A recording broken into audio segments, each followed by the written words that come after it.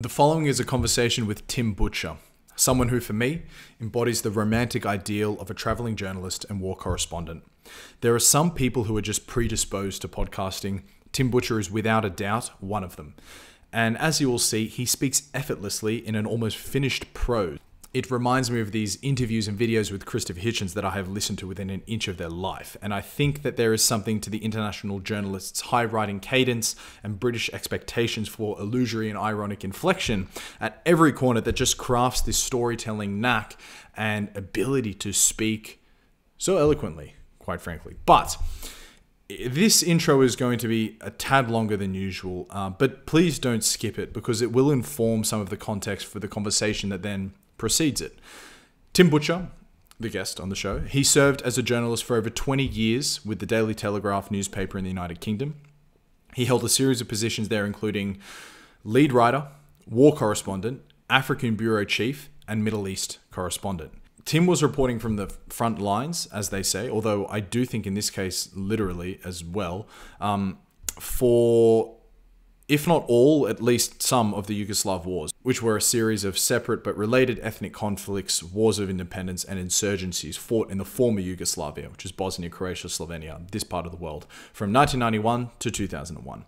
And I think it's worth mentioning that here because there is a wonderful anecdote that Tim told me of riding a tank to the peak of Mount Igman that dominates the cityscape of Sarajevo with his former comrade, former colleague, and now fellow guest on this podcast, the great and powerful Tim Marshall, author of Prisoner and Power of Geography, which, if you're interested, there is several interviews that you could see in the backlog to listen to him. But I mentioned this preamble of his history writing from the Yugoslav wars because it is what happens after this conflict, which is what dominates our conversation today, because Tim conducted what is surely one of the greatest adventures of the 21st century.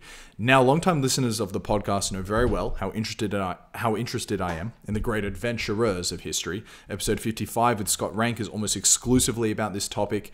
The first half of the episode 60 with Rudyard Lynch, von Humboldt, James Holman, Percival Fawcett, and hundreds of unnamed people whose journeys and adventures were never recorded. I find it all very, very romantic. The great journeys of ancient Egypt into Scandinavia, the great Aboriginal who walked through Asia, the Mayan who ventured north to live among the Apaches. I am very fascinated by these types, and there is an idea that this type of adventure is inaccessible to us in the 21st century. Well, it is true that there are no longer great lands like Australia that could be explored as part of the New World. And although exploration like that is likely finito on this planet, and don't tell me to go and explore the oceans because I can't breathe there, but great adventurers and truly great adventures are still capable to anyone bold and organized enough to go for them. I am thinking of the great Australian Tim Cope, who in 2004 travelled 10,000 kilometres on horseback throughout the Eurasian steppe. Or Robin Davidson, another great Australian who tamed camels and crossed one of the largest deserts in the world on foot. I can only name two and I cannot think of any more, though I'm sure there are. But someone who slots very neatly into this category of the modern adventurer is my guest today, Mr. Tim Butcher. Because he travelled overland, the great, powerful, all-consuming, hostile lungs of the earth, which is the territory we know as the Democratic Republic of Congo. And what makes this one of the great adventures of the 21st century is that at the time he did it, it had been over 100 years since someone else had successfully made the journey, and it's very likely that since no one has. Because unlike the rest of the world, the 100-year interlude between the previous adventurer and then Tim Butcher, the interlude had made things worse in the Congo rather than better. I remember during my economics degree at university, we had to start changing the definition of countries from first, second, and third world to developed, developing, and underdeveloped. Well, they need another definition for the Congo because it does not neatly fit into one of these three categories, because the Congo is undeveloping. They are an undeveloped, undeveloping economy. The rate of progress by all these arbitrary measures is on decline. And such was the state of affairs in 2004 when Tim made this journey through the Congo. What he sees, experiences, feels, and then learns throughout the journey is impossible to capture in a succinct manner via a podcast, although we do try to give it a go. But make sure, even if you have just a peripheral interest in Africa, but especially the Congo, go and consume the book and the journey entailed. All right, everyone. Thank you for bearing with me through that. That is the conclusion of my overindulgent introduction. Now just the compulsory stuff to benefit your listening. In the chat, we cover, Tim and I, the risks of the Congo, the beauty of the Congo, Tim explaining why progress is inverted in the Congo. Sadly, some of the corruption and kleptocracy of the Congo, Africa, and more broadly. But then finally, Tim offers us a worldview into his mind and his current project, his attempt and understanding at what makes a nation, and then the nationalism that goes along with it. I think a magnum opus, which I'm very looking forward to seeing. And as usual, there are timestamps, but as I started with, some people are just predisposed for podcasting. Tim is certainly one of them. So just sit back and enjoy the yarn. Hang around to the end for my afterthoughts and also for me to explain to you, my very generous and dear listener, my ambition for the podcast. And with that, we close what is potentially the longest introduction of all time. Here is the magnificent Tim Butcher.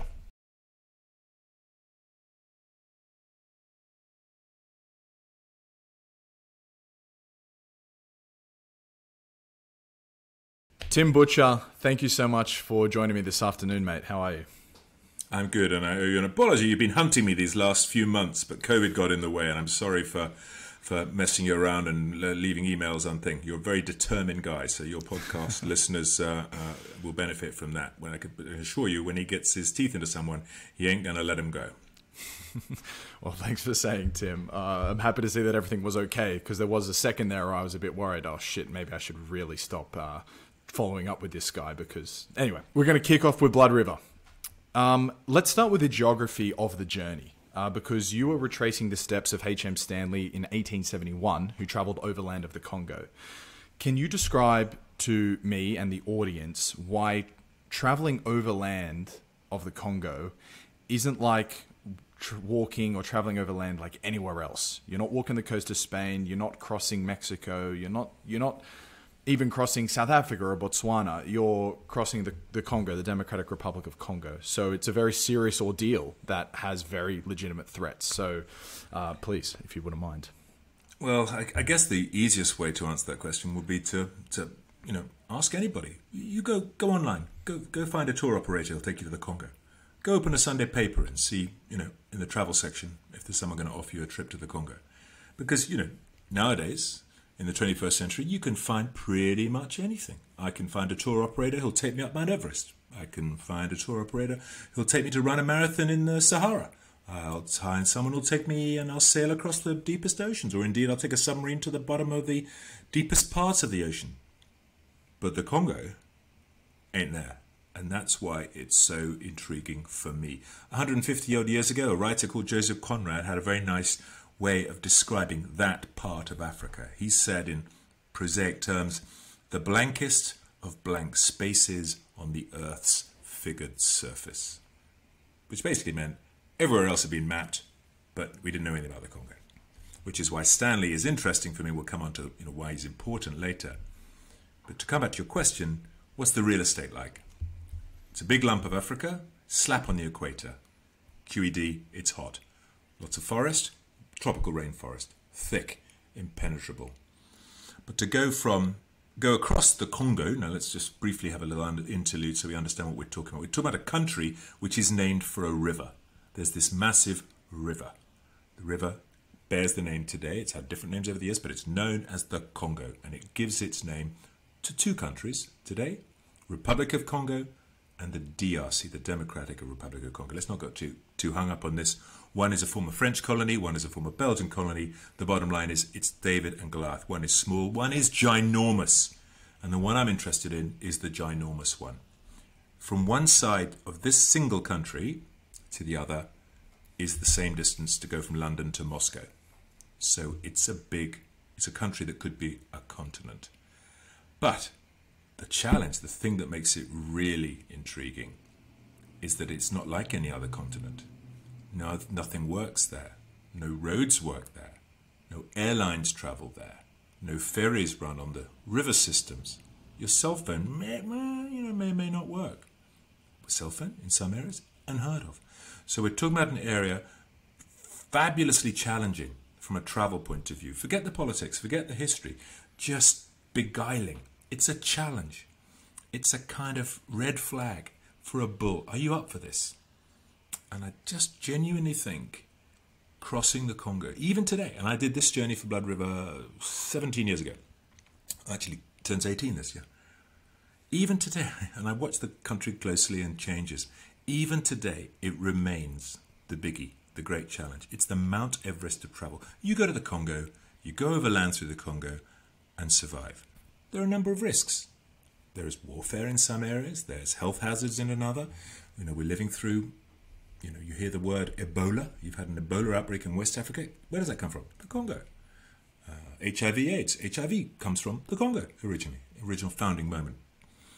Health will get you, war could get you, but much more intriguingly, and the reason your word in the intro is so powerful, is just the ordeal.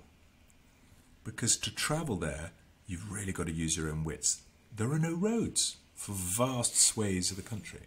There are no meaningful towns. What towns there are run by warlords. There is no meaningful central government. So from one side, London to Moscow, the capital, which happens to be over on the London side, say, their guys, they don't go over to Moscow.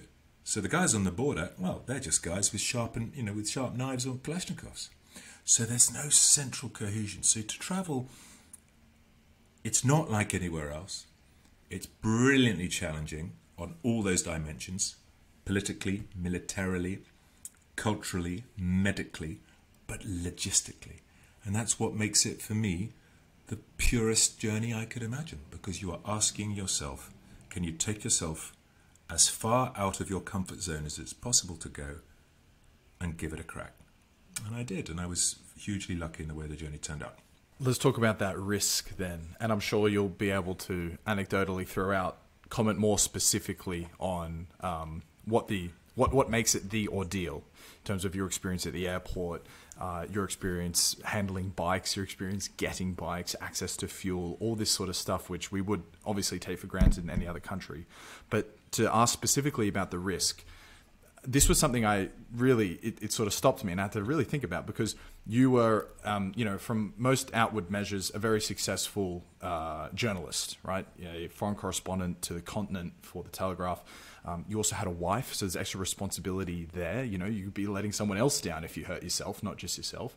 And there was one moment as you were leaving the Uruguayan boatsman and and you were given a choice to continue alone or to turn back. And you knew if you turned back, the journey was over. And if you continued alone, there was absolutely no going back.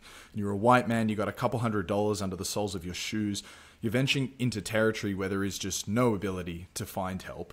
And you concluded by taking the risk. So how did you manage to do that? I guess the background, as you say, is that I was a journalist, a war correspondent for a number of years in a number of different places. And I had got frustrated by the herd. Everyone, the journalists, all hanging together, the same satellite dishes, the same people, the same smells, the same issues. Oh, he's greedy, he takes the food. She's a pain in the arse, she steals the shower bag. The herd, everyone's together. And I wanted to prove myself alone, because to be in the herd, I felt I was lost in a group. So I was drawn to this challenge of crossing the Congo.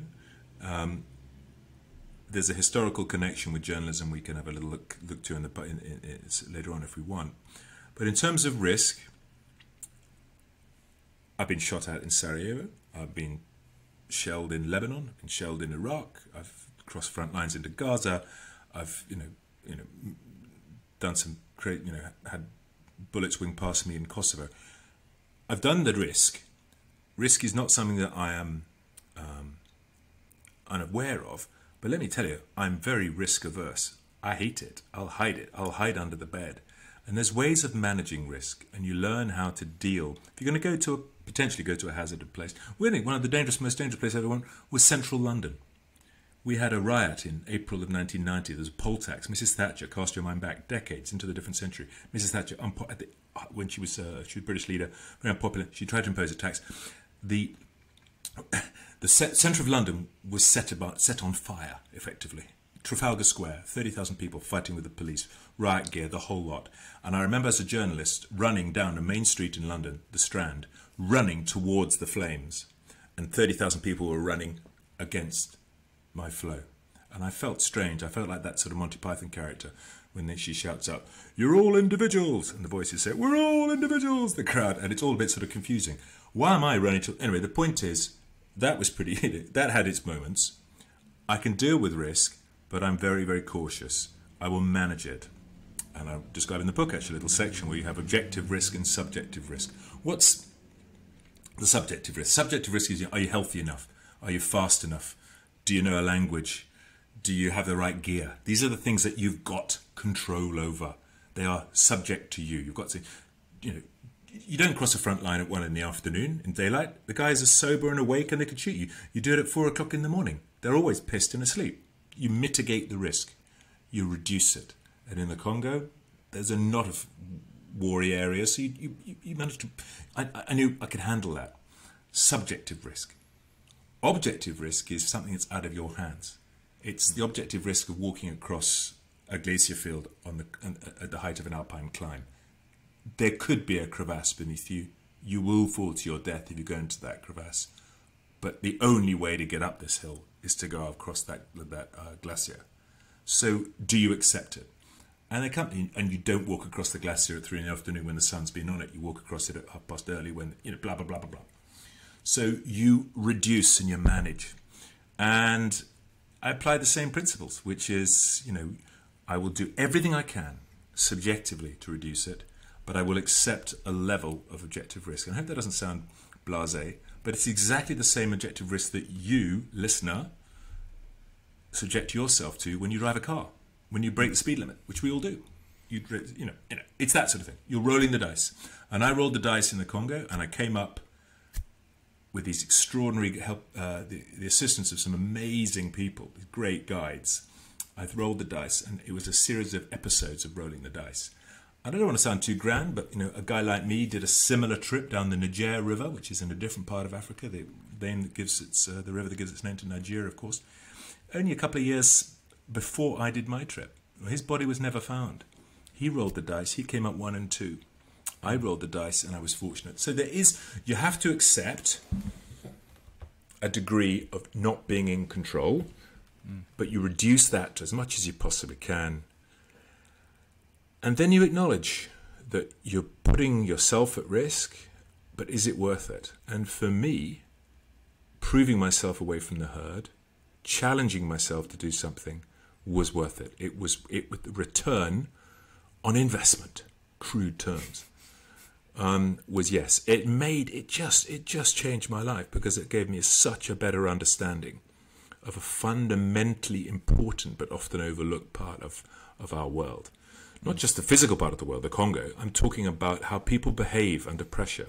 And we see it now, whether it's January the 6th in the Capitol, when you get a different form of American that you've never seen before, challenging, sitting in the Speaker's chair in the House of Representatives. Or you see it in UK, where you've got, personal consigliaries and advisors of the Prime Minister lying about COVID rules. It's about what you accept as a person in the modern world, as part of your nation state, part of the community that you're in. And the Congo, it strips it back. I love it because it strips back all the camouflage and the bullshit and the artifice. It leaves you with very pure forms. What do you do to survive? And the journey was constant process of making that decision. And you picked up a nice moment. There was a moment, dear listener, where I'm on the upper section of the Congo River trying to make progress, and there are no powered boats on a 700-kilometer stretch of a river in the 21st century. Not a single powered boat, not a single local powered boat. There's one UN boat, United Nations boat, run by some Uruguayans, and they go down to maybe 150 k's. And that's good. It's going to take me in that area. But then after that, I'm going to have to leap. I'm going to have to make my way. I'm going to have to leave them and make a plan. And these guys took me that day. I'll never forget, because by then I'd been traveling a while. My belly was just not used to food because everything changes. And they had plates of chips on their boat. It was in Kraken River. It's strange you remember these chips, fresh chips, because these are Uruguayans. They eat chips and steak all the time when they're not drinking mate, that green drink.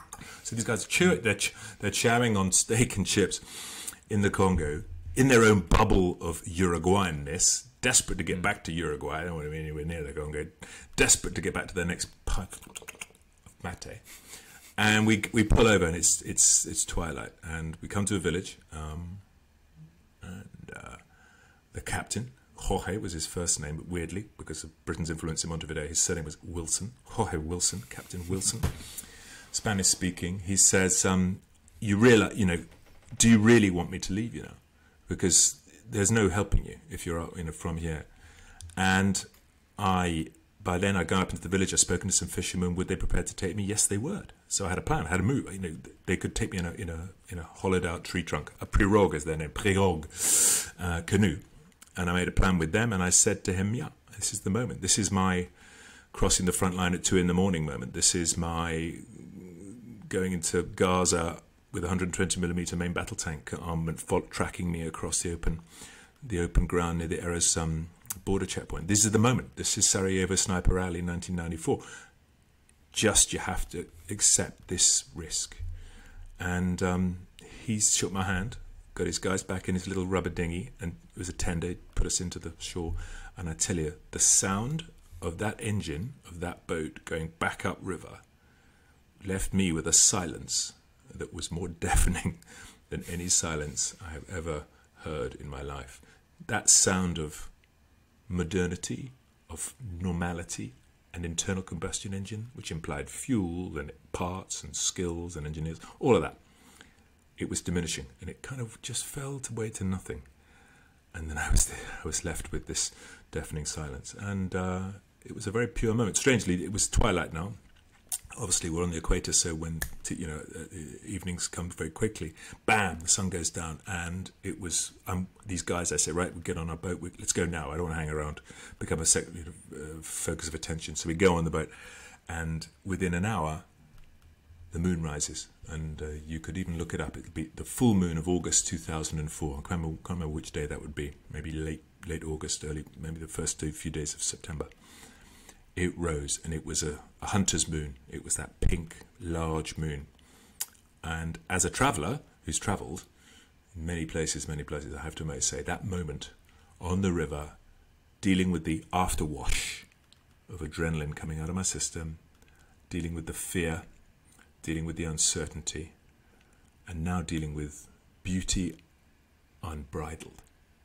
A pink full moon rising over the rainforest of Central Africa in total silence, and just the drip, drip, drip of the water falling off the blades of these piroguistes as they moved us gently down the stream, upstream actually, or downstream.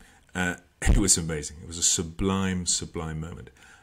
And so, long answer, risk is real. Risk, don't ignore it. Risk, learn to manage it.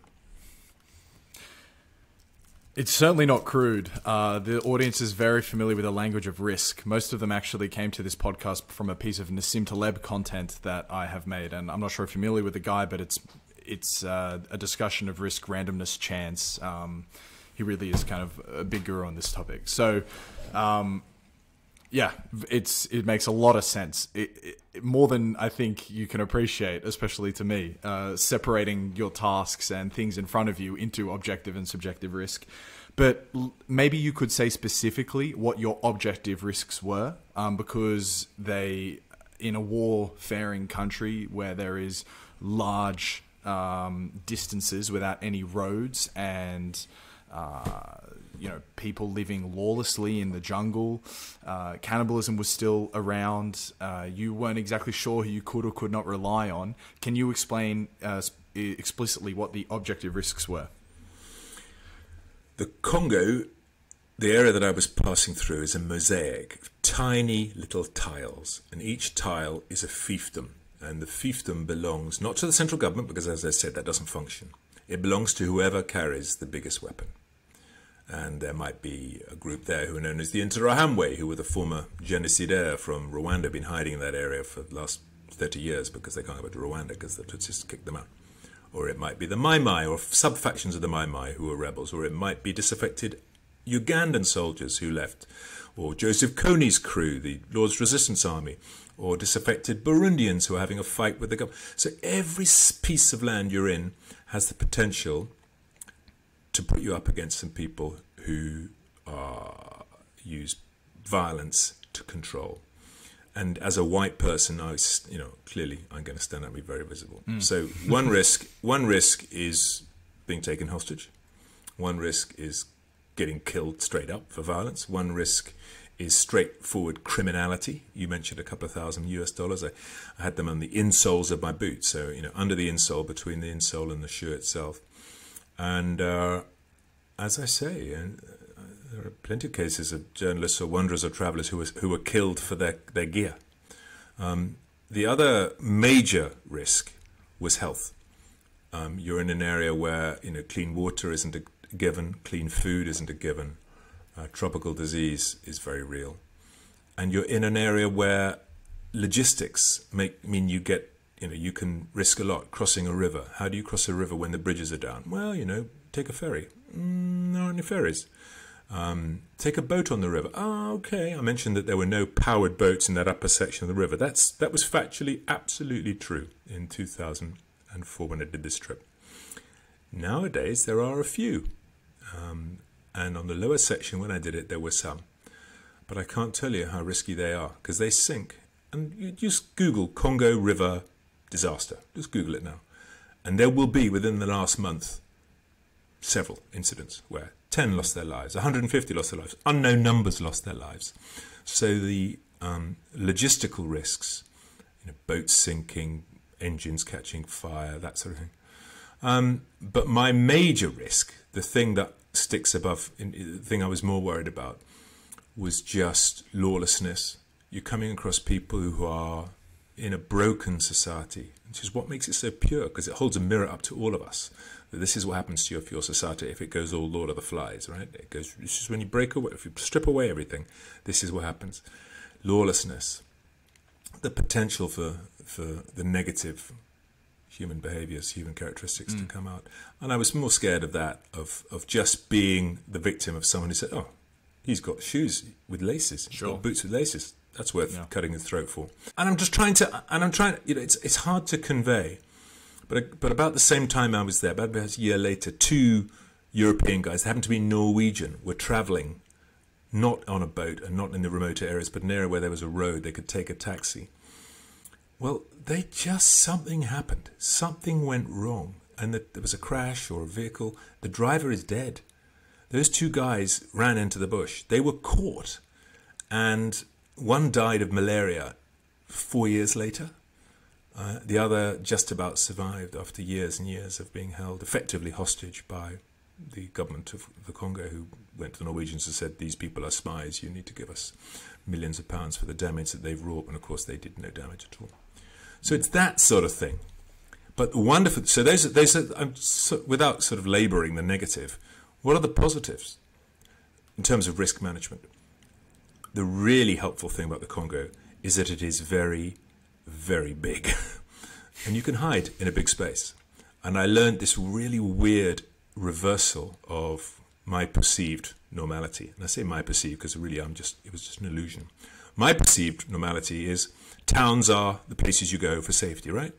Villages, rural areas, that's where it's a bit wild. There be dragons, outside the town walls. That's the kind of medieval view. And today, towns, police are, order, traffic lights, people queuing up at the post office, all that sort of thing. Reverse in the Congo. Towns, bad. Villages, rural, bush, good. Because the guys in the towns, they are corroded. That authority has been twisted and decomposed. The negative has bubbled to the surface. There's no court system. It doesn't belong. The right of law? No one's heard of that. It evaporated 50 years ago. So in towns, there could be the head honcho, who is the local cut, who wants, hey, who is this European who's turned up? Bring him now. Where's his paper? Where's his pass? His ordre de mission. Your purpose of reason, your reason for traveling. Could you imagine him to come up with a piece of paper that gives the reason to travel nowadays?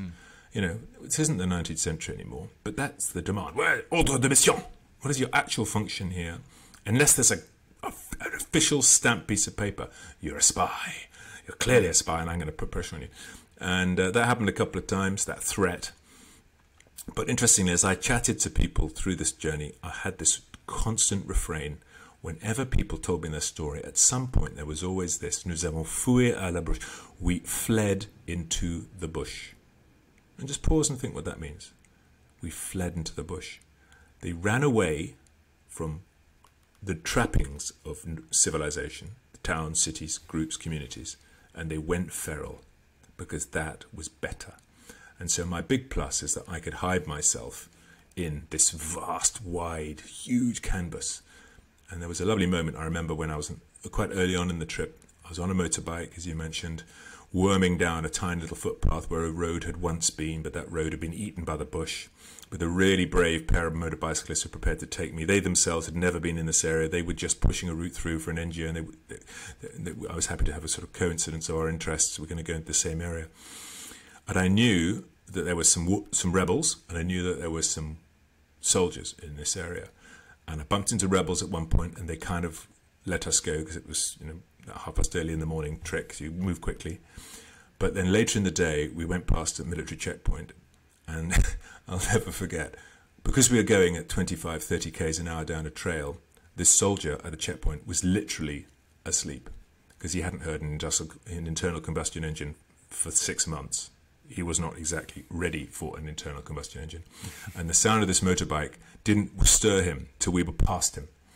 So we were gone, and I looked over my shoulder, and he got up with his gun, and he's flapping and shaking. But if you move quickly, people can be a bit flat-footed. And this soldier, who would have been a massive pain, guns, pieces of paper, accusations of being a spy, the routine of traveling in Congo is if you meet anyone from the authorities, they want to know who you are. Unless they've got a piece of permission that they recognize from their authorities, they will impose one on you. There will be money, there'll be threats, there'll be coercion, and there'll be weapons. The word you hear all the time, espion, espion. Vous êtes un espion. You're a spy.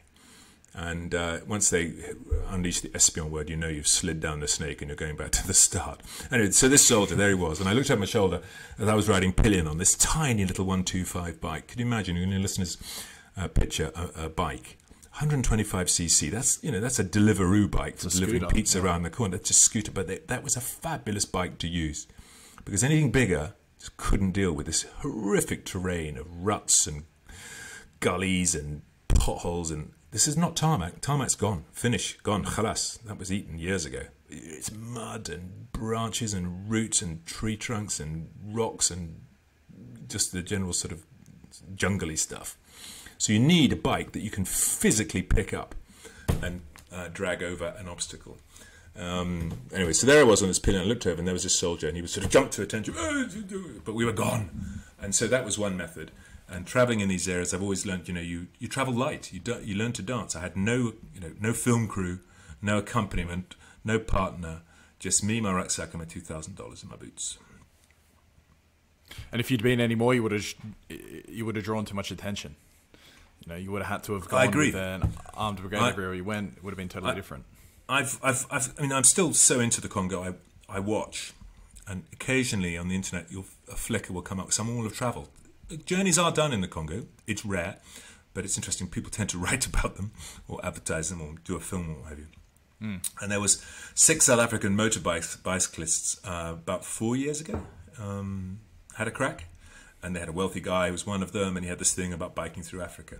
But it was quite interesting because you could tell how his little film had been put together, that each town had, basically there were these 6 white guys on big Swedish motorbikes. Are they Husqvarna? They're called Husqvarna. Yeah, it's a Swedish brand. Yeah, it's a Swedish brand. And they were on these big... I didn't know they did bikes. They did macho bikes. But occasionally in the corner of the shot, you saw their guide on a 125, and he was zipping ahead, getting to the local town and making sure that the governor was squared away and la la la la la la la. And that's how you have to work if you're going to go in a group. No, I travelled light. Those guys could afford it. They would have burnt lots of cash, making sure. How does one say? Paradoxically, it would have been a very expensive place to go. Oh, wow, you can't believe. It's so cold. The numbers are terrifying. But I had a couple of advantages. If you're on a rush, that immediately puts you in a weak position. because people can exploit that. Oh, you're in a hurry, are you? You just sit there and you just boil for half a day, and you'll get your passport back, if you give us some money. If you're not in a rush, you say, okay, half a day, half a week. I don't mind. I'm here. People do get bored. So you've got to learn to have a lot of patience. You've got to learn how to count cockroaches going up the wall of a cell. That's quite a useful skill to have, because you just race them in your mind, pass the time. And if you're cool, then that takes away the leverage from many coercers who try to be a pain in the arse. But let's not dwell on the negative too much. Let me just mention that everyone's seen Africa from the sky, from the satellite image. There's a great lake in the middle of it, Lake Tanganyika. It's long and thin. It's like a little tear. My journey starts halfway up the left-hand side of that, the western bank of Lake Tanganyika. And I go for 700 k's through the bush to the upper Congo River. And in essence, the journey has two parts, a land part and a river part. And the land part is getting across this terrain. And it is fabulous. It is the richest, most fertile, most verdant, most interesting, most aesthetically beautiful, most rewarding terrain possible. It has rivers to die for, extraordinary rich rainforest, extraordinary trees with great buttresses on the side that look as, frankly, the creators of those Gothic cathedrals didn't even come close in terms of beauty to the flying buttress of the sinew of a cotton tree that stands 80 meters in the sky, and it needs these buttresses to support it. Amazing, extraordinary insect life, bird life, butterflies, flowers, giant palm trees. I remember going through this giant palm tree plantation, which had echoes of something that had been there before, an old palm industrial plantation, long since gone, and these palm trees had gone to seed and their fronds were hanging down like some sort of rag doll's limbs. Absolutely extraordinary. On a scale that beggars belief. It was very, very attractive. And just so much hope there. So much. I mean, the soil is so fertile. You talk to the villagers. They don't have to put fertilizer in. They don't have to put inputs, phosphates, all of these things that the industrial Western farmer has to think of, because Mother Nature does it for it. Every year the floods come, and whew, another bunch of fertilizer comes. The soil comes down. So, extraordinarily positive things, but measured against the negative of modern human extreme behavior. And I say extreme because the guys I'm talking about, they are the minority. The thugs, the brutes, the coercers, the bullies, the gangsters, the warlords, the soldiers, they are the minority. Most of the people in the Congo just want to crack on, and they're fabulous. So the guys who help me on the motorbikes, the villagers who pass through, time after time after time. We came to one village where it was too dangerous for us to light a fire. The village chief said we can't light a full fire to welcome you as we would normally, because if we have a fire, the people will know, the word will spread that we've got visitors. So we'll just sit here quietly. And we arrived after dark, and you have to hide. This is a weird consideration. But then 5 miles back, we'd seen the villages burnt out with little circular rings of ash where the houses had been burnt to the ground, and they just were circular, and they'd been burnt by the rebels, a short while before. And 5 miles before that, or 10 miles before that, whatever, a kid, when I'd stopped, we had a flat tire, and this kid said, "Do you want to see the bones?" And I said, "What do you mean the bones?" And you said in your intro a few questions ago, you mentioned cannibalism and the violence. And it sounds awful it sounds a bit of a cliche to kind of keep referring to those old stereotypes from Africa. The Africa of the kind of patronizing 19th century, it's a dark place, and civilization is lifting the veil of barbarity, and it's only us jolly white chaps from public schools in England who are going to sort it all out. And that's all bullshit. But I'm telling you, in the 21st century, this kid says to me, "Do you want to see the bones on the floor?" And I kind of went, "Yeah, sure." I didn't know what he meant. We walked, and there were these human bones, skulls, ribs, femurs. And I recognise a similar pattern in a war area in Kosovo, for example, where I've seen war graves, or I've seen war dead. I've seen atrocities. I said, but in Kosovo, someone, you asked the guy, when did this happen? They said, that was in July when these rebels fought with the KLA, or the Kosovo Liberation Army fell in with it. So they've got a narrative. I asked this guy in the Congo, where are these bodies? And this was the really spooky thing. I don't know, he said. Can't be sure. Could be the Ugandans who were here last year. Might have been the Rwandans who were there the year before. Then there was the Interahamwe, and then there was the Mai Mai.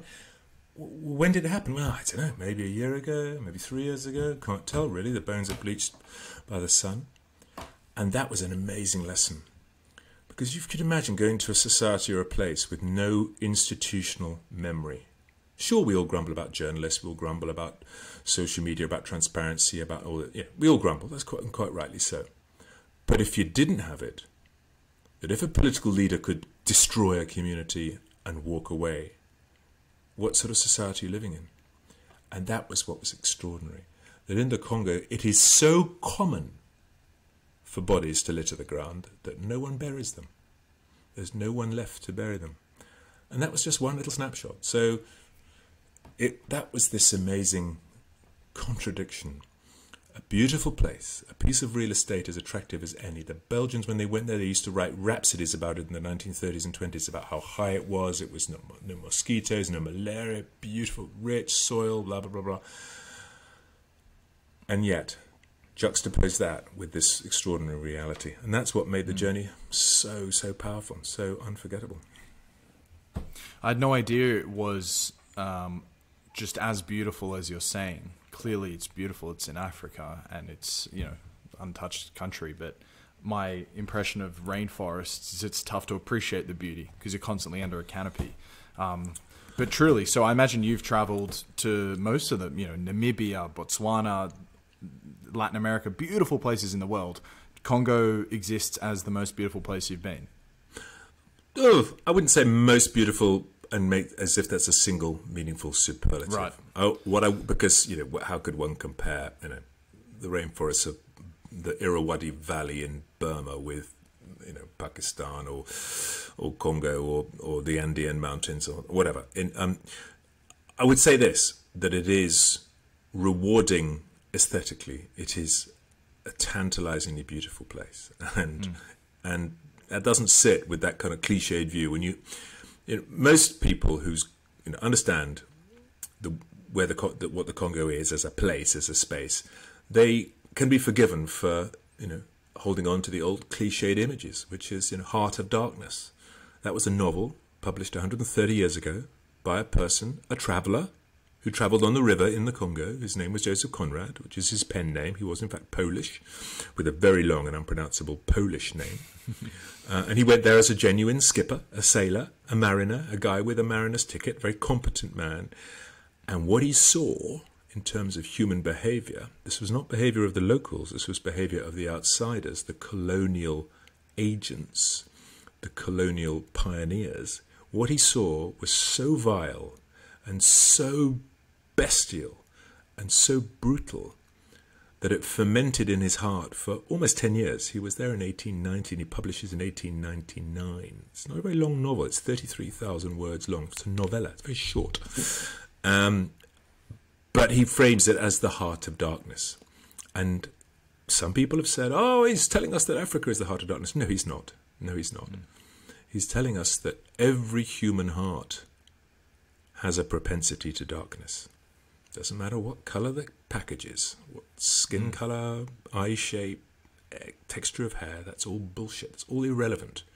Every human heart has the potential for darkness. And that's what's so powerful. Anyway, point is, Heart of Darkness, that's the cliche, that's the image. Apocalypse Now, Francis Ford Coppola, Martin Sheen going up the river, all of that.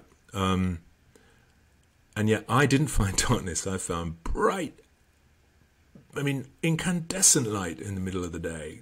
Learning different versions of green. You can look at a bush in the rainforest, as you say, if you're away from the canopy. If you're under the canopy, it's impenetrable.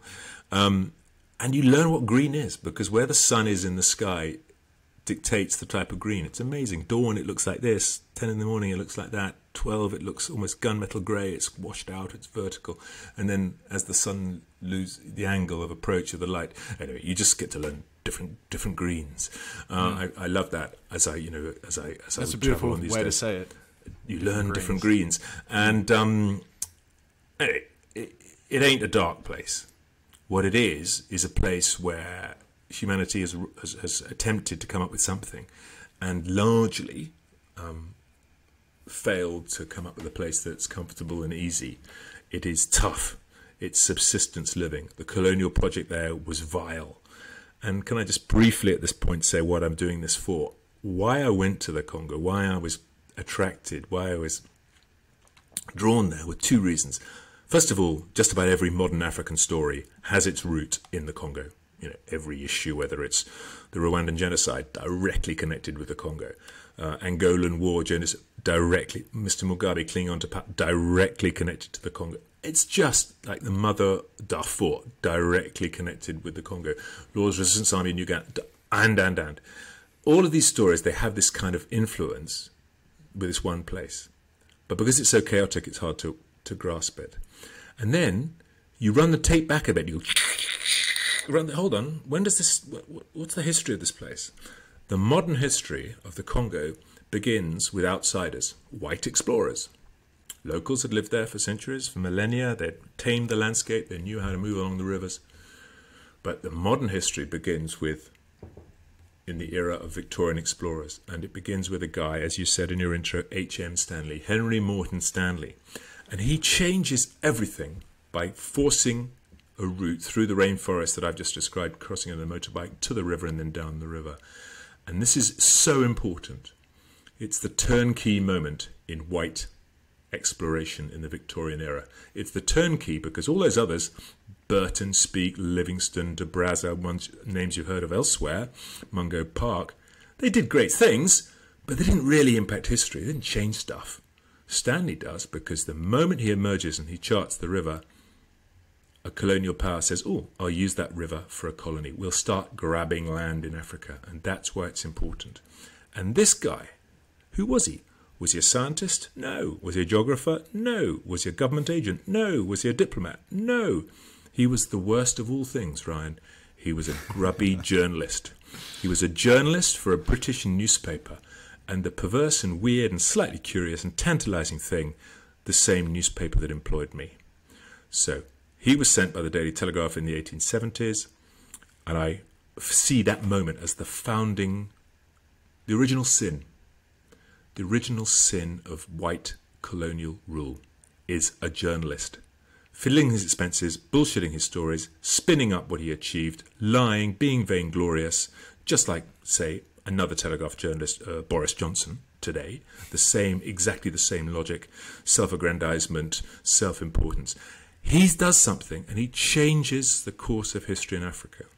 I come all these years later, I want to go back to the founding moment. And so in a strange way, I'm kind of following my journalistic forebear, if that's not too pompous. I'm glad you brought in H.M. Stanley because it's going to inform my next question. This question for me really is what the whole book is about, and you've just reintroduced H.M.S. Stanley. You have all these synchronicities with him. Same trip, same dirty journalist from the same dirty rag, and the point was to almost juxtapose your experience from his, or maybe not the point, but at least a big revelation that came out of the trip was juxtaposing the difficulty of the trip and so forth. And there's this anecdote that you tell with an old man in Manitou, I think was the tribe, though I might be getting it wrong. And it was this just such amazing insight that this guy gave, or that you noticed in this man, which was that he had experienced as a 70, 80-year-old man more modernity than his grandchildren did. And you make the point that progress in the Congo is inverted, because this man back in the 50s, when things were thriving, he experienced functional trains, cars, riches, foreign food, European beers, all the stereotypes of a rich colonial town. Whereas this same man's grandkids in 2004 lived in the shells of these former buildings. They never got a break from their cassava diet. They had never seen a car, let alone driven in one. And then, as you say, it's inverted. And this is a quote from the book. While the rest of the world is steadily making improvements, somehow the Congo, despite its riches, is declining. The forest, not the town, offers the sanctuary. I cannot think of anywhere else in the world where this is true. At a place with an amazing history, but no present. Anyway, yeah. It's the most powerful single motif I take with me from the trip, which is that this presumption on the outside world, and sure, we get wobbly periods of recession when you get to, as we all know, the definition of a recession is two consecutive quarters of negative growth. Negative growth. We can run the economics 101 definition of it. We get that, but what you don't get is catastrophic regression and decline, and that's why the Congo is so important for me. Yes, anecdotally, it's very strong. There were images, that moment in the village around the fire, and he himself knew more about the internal combustion engine age 70 than his grandchildren. We turned up on a motorbike, the kids, it was the dragon. They had no idea. What is this thing? We've heard Grandpa talk about it. Maybe the dragons are true. Maybe those stories he told us are true. Everywhere else in the world, it's the grandkids who are replugging your phone, right? They're kind of reprogramming the apps on your computer because they're all so kind of savvy. The reverse is true. But the most powerful thing is it challenges your naive self-delusion that growth and advancement and thriving are all inexorable. We're all baby boomers or kids of baby boomers brought up post-1945. It's been a hell of a run. The world has just been steady, real terms growth since 1945. Thank you very much. Surges at periods, quieter periods at others, oil crisis certainly. But wow, what an economic run, and extraordinarily peaceful since 1945, thanks to NATO and the European Union. And I think there's a danger that we think that's normal. We think that's inevitable. We think that is inexorable. In fact, we might even use that terrible word that's so common. It's our right! It's our right! We have rights. Rights and inexorability and inevitability mean the square root of fuck all in the Congo. Nothing.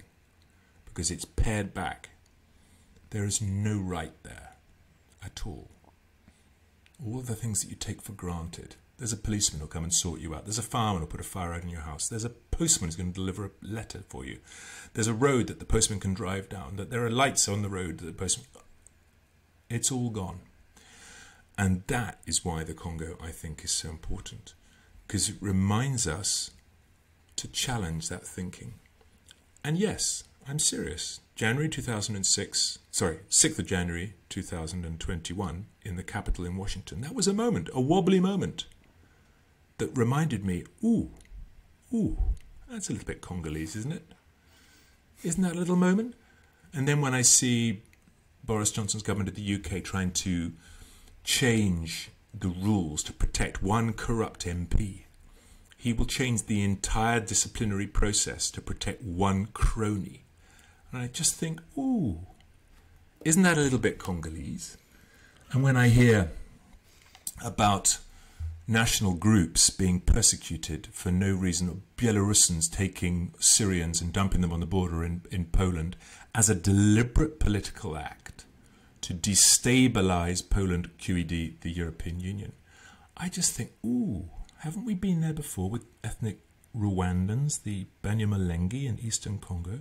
Gets a bit complicated and it's a bit opaque, but if you dare to pull back that rainforest canopy, I wonder if in the Congo we're not looking at something very, very important, potentially the ghost of Christmas to come.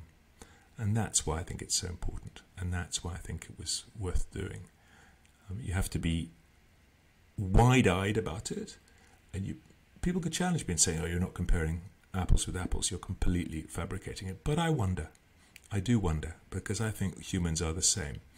And that sense of everything will grow forever, I wonder if after banking crises of 2008, after COVID, now we're looking at stagflation, you're looking at growth but wages going backwards, real-term wages declining.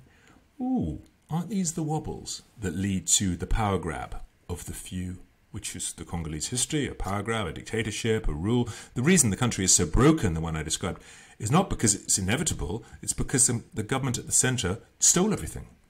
Just said, it's more important to line our pockets than it is to maintain those post offices and those roads and those power lines. And therefore, this is why I think it's very important.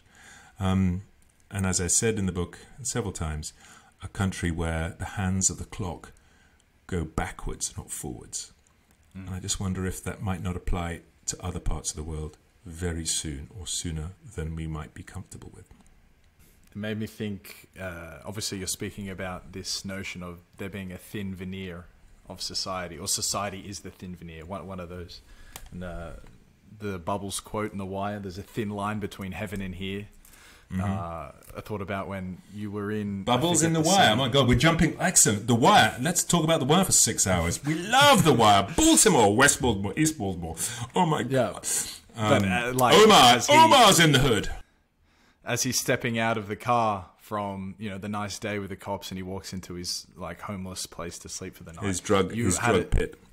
Yeah, you had an experience like that. I forget the name of the big functioning city in the Congo, but you were sort of, at the end of your trip, you'd rolled into town and you were swept up by the local diplomats and whatever, and they made a big deal about your trip, and you sat down to European beers, beautiful food, beautiful garden, and it's like, there's a thin line between heaven and earth, and that's the same country.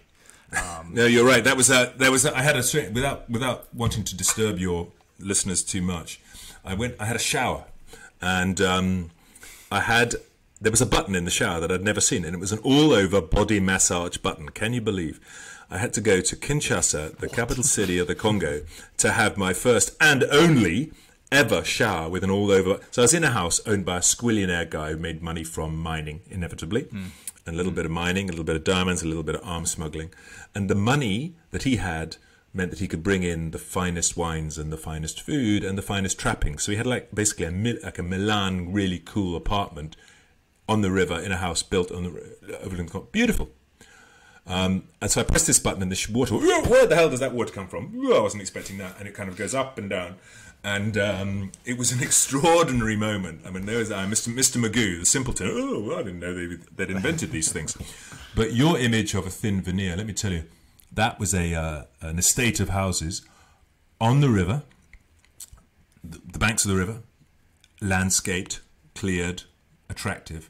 And outside there was this perimeter wall of high breeze blocks with broken glass set in cement at the top, and a cast iron rusted gate that was manned by armed guards, and you used to have to drive up to that gate and they would swing it open and you went out into the chaos of Kinshasa, and then went back, and then the cast iron door would swing back, and then you'd be in the noise anyway. So that's your thin veneer.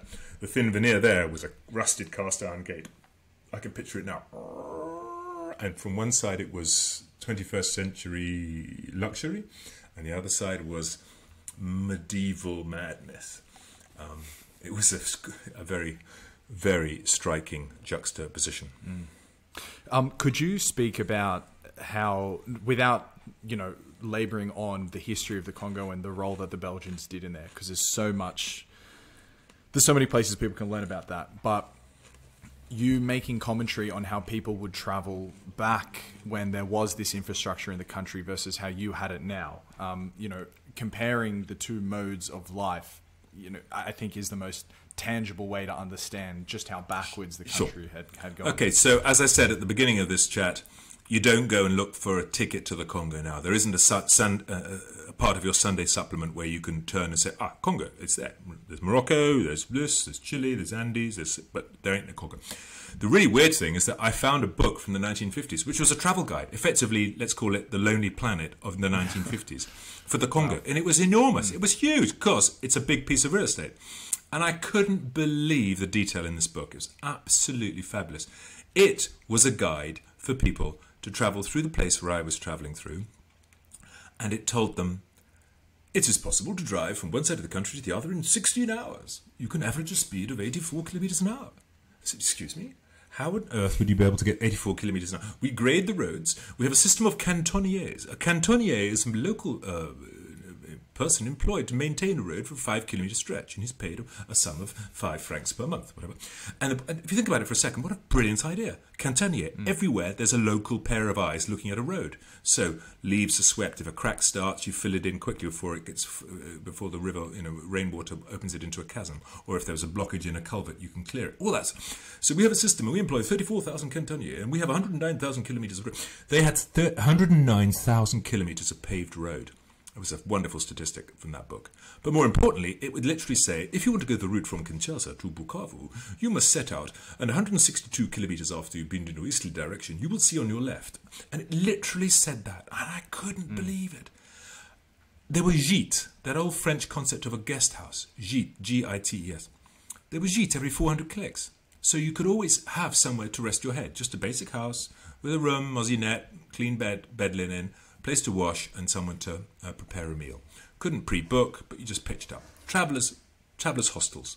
And my God, it said there were these gîtes. And I remember at one point on my trip coming to a building and working out what I was looking at. And I was looking, as you said earlier so eloquently, at a shell of a building. But it was actually an old gîte. And I remember seeing written in the cement, scoured in the cement. There was a bridge nearby, and the bridge had fallen down, but the cement was underneath the building element of the bridge, that kind of cement was still. And someone written in their fingers, sort of Emile, 1956. So in 1956, an engineer called Emile had put in that bridge, and left with this little finger mark, or his trowel mark, little scour mark, and of course gone to hell in a handbasket. So for me, that was as much. Forget the politics. It was a functioning place you could drive a Volkswagen Beetle across. You could get food, you could take a holiday, you could take photographs of this waterfall, you could go to this church, you could go to this festival, you could attend this seasonal food was available at this time of year. It said here, your hunting license for this, blah, blah, blah, blah, blah, blah, blah. And I just thought, how wonderful. I was like looking at a book that belonged to sci-fi.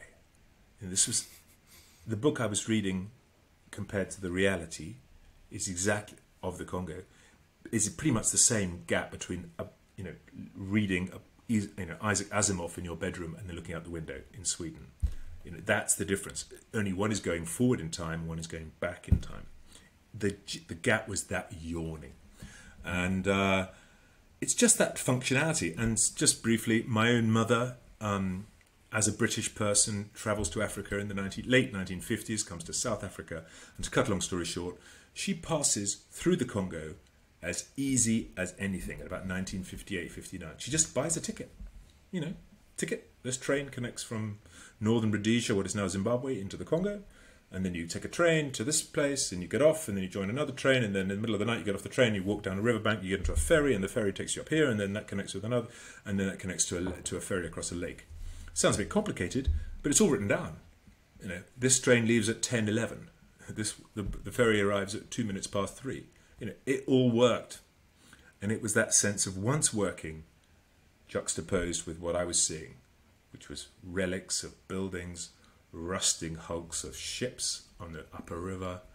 They looked like beached whales, like the rib cages of a decomposing whale. You're looking at a huge metal superstructure, like a Mississippi powerboat. Mississippi paddle boat, in your imagination, Mark Twain, there they were, but just abandoned. And that's what made it so visually, in terms of human influence, so visually striking, the sense of decay. And you opened up the chat saying how even today, barely anything's changed. So in the last 20 years, it's either remained a constant or even maybe more of a decline. What are we, 70 years out now? And yeah, the truth is, as I say rather glibly, since I did this journey, a lot has happened in the Congo, but not much has changed. There have been 2 election cycles, which makes it interesting. It was never democratic before I was there. It always had a dictator in power. Since then, which was funny for a country called the Democratic Republic of the Congo, because it had dictators who handed power to their sons, so it wasn't very. But you've got to be skeptical of countries that have like People's Republic or democratic DDR in the title. It's had 2 election cycles, which is great. But what does that do? It simply gives a rubber stamp of international acceptability and approval to a dictator. Let me be honest, and let me be frank, and let me not have any illusions about this. We have a dictatorship that's maintained power because you run the media, you can send your agents to smash up opposition groups, you can diffuse all opposition by relying on lots of independent parties, blah, blah, blah, blah. Bottom line is, it's had a couple of election cycles. It's had a lot of Chinese interest in the last 15, 20 years, which it didn't have before. Chinese promised to build a lot of the roads I said weren't there. Chinese promised to build bridges. I said, we're not there. They promised. Let me tell you how much they delivered. The sad truth is, there are some areas where there might be a mining asset. The Chinese are heavily there. But did they build the school 30 k's away? Or the bridge 50 k's away? Or the promised infrastructure hub 120 k's away? No. They just built the perimeter of the mine, got the stuff out of the ground. They don't even process it there. They just ship it, get it on a boat. They actually drive it all the way to South Africa, can you believe, to Durban, which is a big port. And all they're interested in is how the hell do we get this stuff to Shanghai? And that is a slight difference. The war that was active when I was there has eased off, and yet other wars have flared up. So sadly, we have instability on the Ugandan border, which now has an Islamic flavour, an Islamist flavour. You have that very nasty influence pervading through Africa now, this sort of jihadist, as America silenced them in the Middle East, in Iraq and Syria, they've popped up like a whack-a-mole, bang, hit them there, they're up in the Maghreb, or in Al-Qaeda in West Africa, in Sahel, in Niger and Mali and Burkina Faso. They've also appeared in the Congo, sadly. The town where I started my journey, the beautiful little port town on the western side of Lake Tanganyika, a tiny little pretty place called Kalemi, very pretty in its own day, that has 700,000 people sleeping in the bush behind it now. They were destabilized by some fighting, and they haven't been able to get home. 700,000. That's insane. Let me just give you the figures. When London was bombed during the Blitz, 700,000 people didn't lose their homes. But in the Eastern Congo, that was just another of the many rebellions, and 700 people left their homes. Those that survived made it to Kalemi, and they're sleeping under the trees in abject misery as a result. So there's a huge UN thing there. Lots has happened, not much has changed. And the bottom line is, I'm always intrigued. Occasionally, people who pass through the Congo, because I wrote a book that had a big degree of publicity, they get in touch, and I'm always fascinated. I've kept in touch with my guides and asked them about their changes of life. What's happened. Benoit, who was the guy at the beginning of the journey, he's still around. I get better connectivity with him now because he's got a cell phone tower in his town instead of him having to go to a UN base. Ogi Saidi, the guy up in Kisangani, is a river guy. I've been able to get a message to him, so I get a feel. But my sense is it's still the same extraordinarily challenging environment of having to survive rather than to thrive. So to try and answer some questions for why that might be, we move away from the narrative of Blood River, but still firmly in the Congo. I just have some questions in the economic development of the country, and also just, I suppose, the economy itself. The book's riddled with just case after case of classic sort of corruption. Everyone's hands need to be greased along the way. Are you sort of well researched on the kleptocrats of the country and the crony capitalism on the country? Is this something that you have paid and still pay a lot of attention to? Yes, in as much as it's possible to. Joseph Kabila is the name of the dictator. He took over from his father, was assassinated. He's been legitimized by 2 elections. He has nominally stood down, but you read any of the decent objective research organizations and they'll tell you how he has not really stood down. He's just replaced himself with a puppet, and he maintains a little bit like Putin in the premiership position of Russia. Of course, he had when he was moved from president to prime minister and back again. Occasionally you get extraordinarily brave whistleblowers, and they will flag up individual instances. There was a very controversial Orthodox Jewish Israeli investor called Dan Hertler, who was just emerging when I was traveling there. Since then, he snaffled up absolutely all of the assets in cobalt. Cobalt being a substance that you or I might not care about too much. Oh, he's fabulously dirty. What's his name? One more time. Dan Hertler. Gertler, Dan, and as I say, very interesting man. Gertler. Orthodox Jewish Israeli. Very interesting. The last man that Donald Trump tried to offer an amnesty for against criminal charges for illegal financial activity in America before Mr. Trump stood down was Dan Gertler. He's very well connected, and he had charges against him in America for financial irregularities, all because of dodgy contracts in the Congo. Yep. But the terrible truth is, you could take that name, Dan Gertler, and replace it with others in the years and indeed the decades before, and he already has been replaced by others who have taken over.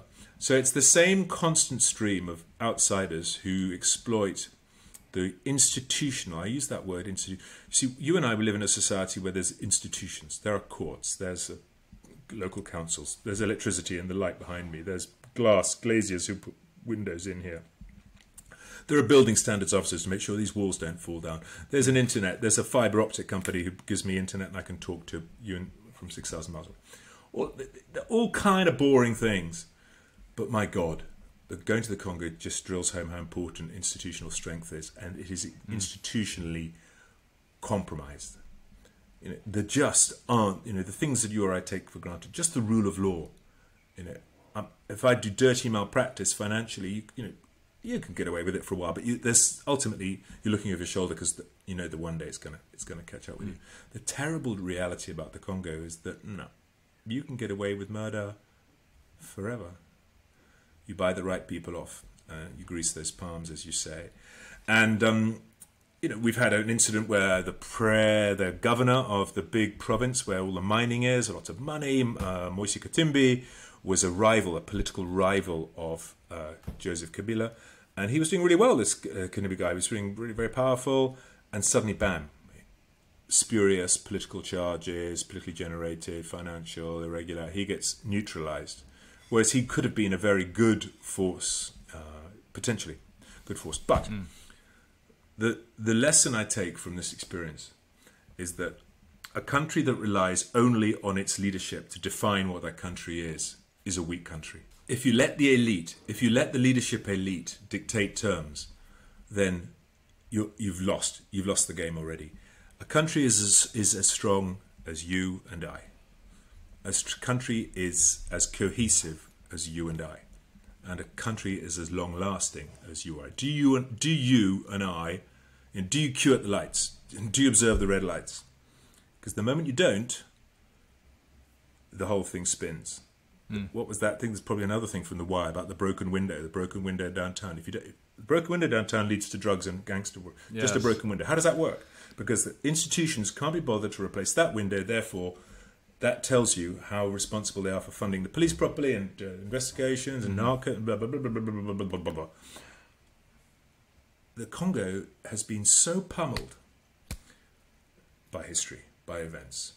People who live there are no different from you or I, but they do not see the power in coming together because it's never worked. So having to learn that lesson of coming together and cohesiveness is yet to happen, and it's still a wild outlaw place where individuals can exploit that central weakness. And yes, I follow it very closely without ever going there. I'm fascinated. I want to see it turn a corner. I'm just interested to see if the common decency of the people who help me will eventually prevail. It's a struggle. It doesn't prevail yet. It will do one day, but it hasn't prevailed yet. James Robinson, co-author of Why Nations Fail, like the guy who wrote the book on inclusive and extractive institutions, and ultimately, the idea that institutions is everything. He has been a developmental economist consulting with the government, Democratic Congo for the longest time. And when I interviewed him, he said such a strange thing. He basically said, we don't necessarily understand corruption in the West, and that corruption isn't necessarily a bad thing. And I don't know, I found it such a bizarre such a bizarre take from this guy who wrote the book on how institutions is everything. Because was like that the guy? say, Was that the book? Was that the book that was double byline? There was a Turkish name and then his. Yep. Okay. And Kologu or something like that. Yeah. Why nations fail. I've read it with interest, and interestingly, I laughed my little whatsits off because in the first few pages he refers to an idealized society in the Congo, the original Congolese community that was found by the Portuguese, and he paints a picture of this is how the developing world could have worked out if only everything had been as wonderful as San Salvador, which was the name that the Portuguese gave the small community of the Makongo people near the mouth of the river. It made me wet myself. I thought, how extraordinarily naive that you can accept an account by Portuguese colonial occupiers painting themselves as benevolent and positive of a paradisical society where they managed to balance out the travails of the normal pressures of African communities, African rural communities, tribal groupings. And you will accept that as an objective truth, which is absolute baloney. I thought it was hysterical. But notwithstanding that, he went on to make some nice points, and I'm fascinated by. Book. I'm fascinated by the concept of nation and nationality and the cohesive forces, the contradiction between the centripetal forces and centrifugal forces.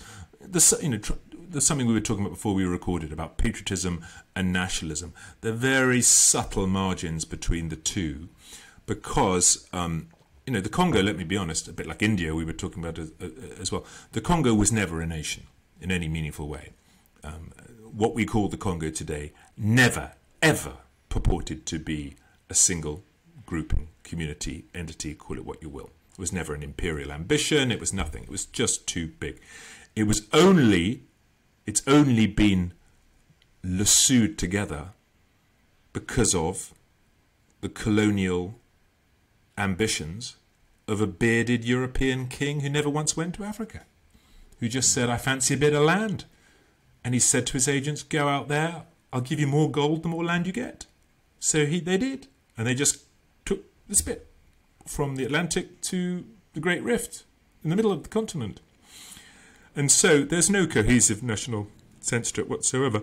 But as for the point about corruption, there are degrees. Take 5%, that leaves 95, right? 95 could still work. Take 10, leaves 90. Take 90, leaves 10. What do you grow out of 10? There's an old joke, and it goes like this, that a West African finance minister goes to Malaysia and is met at the airport in Kuala Lumpur and leaves Kuala Lumpur International Airport on an 8-lane highway, brand new. And they sweep into town and go to a posh hotel. And as he's going along the 8-lane highway, the finance minister from Kuala Lumpur from Malaysia says to the Nigerian, to the West African, you see this 8-lane highway? He pats his back pocket. Cash, cash, cash, cash. 10%. 2 years later, there is another economic summit, hosted this time in West Africa, and the Malaysian flies in and is met by his counterpart, who from the same story. And he meets him at Lagos Airport. And he goes outside, and he goes down a single-track road, two carriageways, one way each other, completely full of chaos and potholes and broken this, that, and the other. And the Nigerian points out the window and says, do you see this 8-lane highway? And there ain't an 8-lane highway. There's nothing there. He pats his pocket and says, 100%. So there, the joke is, it's degree. If you take your golden goose and kill it to steal one egg, it won't lay any more. If you wait for it to lay an egg, you can parse some of that. And that is, I guess, the point he was making.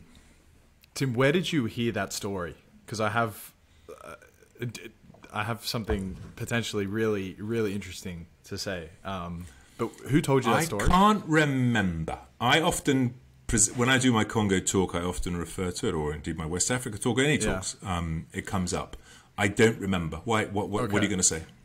So I'm recording the audiobook for a fantastic book called Blood Bankers, which essentially was work from the investigative journalist Jim Henry, and it looks at the development crisis in the 80s and 90s, specifically in Latin America and the Philippines. and he opens up the chapter on Brazil, which has literally hundreds of examples of giant public infrastructure projects failing or being built, and all of the proceeds going to a couple of pockets. And he has an exact same story, and it comes from a Brazilian official. So it's not like it comes from the white journalist who, goes around the world telling this same story and just repurposing it. This came from a Brazilian, and it was, one minister flies in to see the other. He goes, "Hey, how did you get this really nice house?" He goes, "I'll show you." He takes a drive to a dam and says, "You see that dam there? 50%. And then later on, the next one, they travel to the next town, and he's got an even nicer house. And then they go, "Hey, how did you get all this nice stuff?" And then they go for a drive, and they point to a river, and they say, "You see that dam? 100%. No dam. I'm with you. That is insane. I wonder. Well, it's crazy that it's the exact same allegory spread across the two separate continents, But to be honest, it is powerfully applicable. And that is why, it is... in the Congo, the extreme nature of the corruption. Oddly enough, Australia's wealthiest man, I don't know his name, wrote about him about 6 weeks ago. He has just signed a contract with the Congolese government. I don't know. Packer? Mining guy. No. Mining guy. Chubby. Gina chubby, Reinhardt? chubby guy. That's a woman. Chubby guy with curly hair. Definitely male. Definitely not a woman. I don't know. Clive Palmer? Well, anyway, point is, super wealthy Australian has just signed a deal in the Congo, and he's signed a deal for unique rights to develop the section of the river downstream from the capital. We haven't even touched on the river. The river is not a river. It's a force of nature. It's a absolute vortex of power and Mother Nature flexing its muscles and showing you how cool Mother Nature can be. It is a ridiculous river. And in this one section of river, 45,000 tons of water go past a second. 45,000 tons. Wow. Sometimes it's 50, sometimes it's 40, but it averages 45 in the year. Every second you've ever drawn breath. It has never dipped. It never dips. There's seasonal rains that will hit this river system somewhere because it spreads across both hemispheres, so the flow is constant. Anyway, if you could tap that hydroelectric power, you're sitting on the kind of answer to the human problem, because you get green energy, you get non-impactful energy. You can take 30 gigs here, kilometre down, you can take another 30 gigs. It just flows. Mm-hmm. It's tantalising, huh? I mean, isn't that extraordinary? The problem is they've known about this for 80 years. In the 1950s, American hydrologists were drawing up plans to exploit this as an asset, and they've never been able to deal with the corruption, the 100% problem we've just described. So, in the 1960s, a Canadian company put in a very, very small power station on the edge of this area and runs 6 turbines. And then 10 years later, Mobutu allowed another one to be put in with 8. So that's 14 turbines. Today, 1 turbine turns. 1. 13 are broken, knackered. Easily to fix. Easy peasy lemon squeezy to fix. Can anyone get the pieces through the airport? No. Can they get the permissions? No. Can they get the lorry licenses to drive? No. Can they get access? No. So if the government was remotely serious, that would be solved in minutes few. But there's 1 frigging turbine. But the point is the water is still flowing. And it could generate 30, 40, 50 gigs of power at a fraction of the cost of the 3 gorges in China, because you don't need to build a retaining dam. Mother Nature's done it for you. The mountains are there. You just need to cap a tiny area and bam, you're in. Suddenly you've got a guaranteed flow of steady water. So this Aussie has signed a deal. It'll come to nothing. There was a lot of publicity when it happened. But he has the same dream that Stanley had, that Unilever brothers had when they went to the Congo for the palm oil, that the Oppenheimers did when they went for the diamonds, that the cobalt engineers did. All of this stuff. It's all so tantalizing, because what is on offer is so potentially powerful, open brackets, lucrative, close brackets. And yet, you talked about economics a second ago. The normal rules of economics do not apply here. we've got our Keynesian model. We know that if we drive up demand and there's economic activity, there's trickle down, there's taxes, right? Everyone benefits. They might not earn an enormous amount, but at least they've got disposable income. By spending it locally, that generates more, and that generates more tax, and blah, blah, blah. It's all wonderfully self-supporting. We know that Keynesian multiplier, that literally is economics 101. Doesn't work in the Congo. Put in lots of money, it seeps out. Acceptable corruption? Bullshit, with the greatest respect to your interviewee. There isn't acceptable corruption. It leaches cash away from the system. That money doesn't flow back in. There isn't a self-generating tax take. There's no multiplier. Nothing at all. Because there are these seams that are broken and it leaks out into private bank accounts in Switzerland, offshore trusts, the normal dance. Isle of Man, British Virgin Islands, the whole thing. Panama Papers, when the Panama Papers came out, bam, there's the Congolese government and its senior figures. They have a fabulous section of the Panama Papers. You know, these people are they are so lucrative. It's so, the money that can be made if you allow a Chinese company to run a mine out in the east of the country. But that money doesn't go anywhere near the country. They don't bank it in their own country. They certainly don't pay tax. They're not registered for tax. There isn't an income tax. There's no tax authority. The only tax in a country like the Congo is on choke points, which is stuff coming in and out of the country, right? So you tax stuff at the border, which makes international trade so problematic in Africa. It shouldn't be. It should be brilliantly fast. But it's slow because that's the only way a government can guarantee an income tax income. Because the income tax that you're used to paying, or that I'm used to paying, doesn't apply. Because that's just... One of the unsung devils of this entire corruption story is the ease of which offshore is accessible and the ease of which financial and tax secrecy is accessible. It's something that, a flash in the pan comes, the Pandora Papers, the Panama Papers, but at the end of the day, that's kind of the true cancer. And all of the other ailments on the body are just consequences of that financial secrecy at the core of it. Because if it wasn't as easy to just re-divert foreign income into another place, you might actually get some of that trickle down, which is promised by Econ I agree. 101. I totally agree. And let me give you a little anecdote. Since COVID, where in the world have more world leaders died of the virus? Answer, Africa. There have been various prime ministers and presidents and plenty of senior ministers and senior civil servants who have croaked because of COVID. Do you know what's interesting about that? The most interesting thing for me is that these people wouldn't have died if the normal rules had applied, because they're all used to getting public health care outside their country, because it's seeped out of the country, right? So they fly to Singapore, they fly to Malaysia, they fly to Chile, they fly to London, they fly to Paris, they fly to Brazil. That's the standard route. The dictator parks his money in London, has the flats in Knightsbridge, and he goes there when his prostate swells the size of an apple. When he gets COVID, he's expected, I'm ill. I'm going to go there because, of course, I've taken all the money from the state, so there's no public health capacity in my country whatsoever. Holy shit, they won't let my plane take off. I can't land in London. I die. And that replicated, I think there are 5 or 6 African leaders, and it's all a tiny little vignette that proves exactly what you just said. The money leaks out, the locals' capacity suffers, whether it's healthcare, tax, banking, education, infrastructure. It's fatally compromised. It is drawn down because the leaders bank their money in the British Virgin Islands and do their shopping in Paris and go for their cosmetic surgery in Kuala Lumpur. And I just found that very, very interesting. Tim, that is such a fascinating anecdote.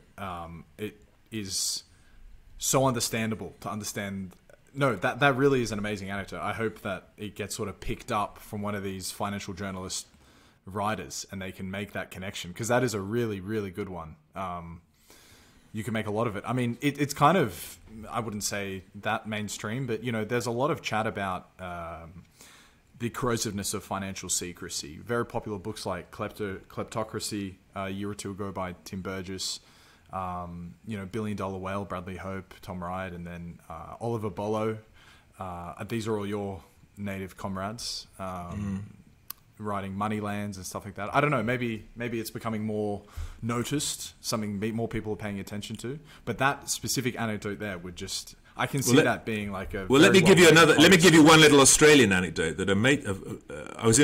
I met a former naval officer from Australia, and he had retired from the Navy, but he had skills, and he had repurposed himself, and he's now the skipper of super yachts, which is a great skill to have.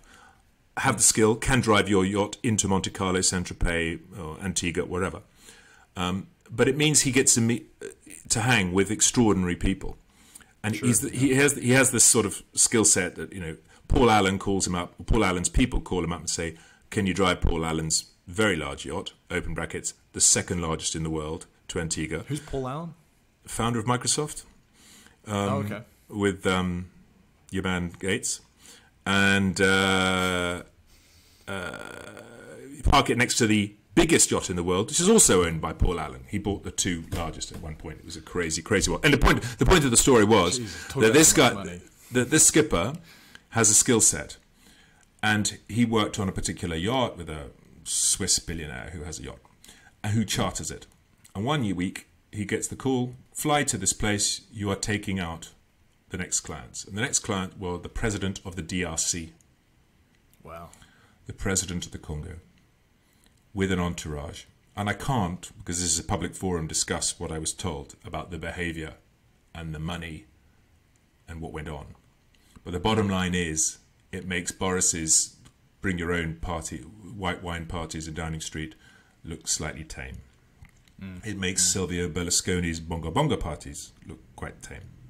Wow. But the point was, it was just another little proof that in a country that I touched on with poverty on a level that you cannot imagine, where you have 10 kids because 6 of them are going to die, in the 21st century, you're rolling the same dice that that medieval Europe was doing. At the same time that is true, the actuality on the ground in the Congo, the leaders are partying in a private jet, in a private yacht. That's all you need to know. So trickle down economic analysis, where nations fail. I call it the illusion of normalcy. People are desperate to project normalcy onto a place. Yes, illusion of normalcy. I love the Economist Intelligence Unit, or The Economist. If you pick up a copy of The Economist, I love it because it's a great read. It's very well read, very beautifully written, and they always offer a table at the back of GDP figures, growth figures, real wage growth, all that sort of stuff. And I love it because it's fabulous, because occasionally they do Africa and there's DRC. And I love running my finger across these numbers because there they are printed, on a page in a nice grid. And these are numbers. And let me tell you what relationship those numbers bear to reality. And that'll be none whatsoever. Really? But we are so desperate to project normalcy onto a place which is so abnormal, like the Congo, that we will cut corners and say, well, actually, we'll just agglomerate this, round it up, and who cares, and it doesn't really matter.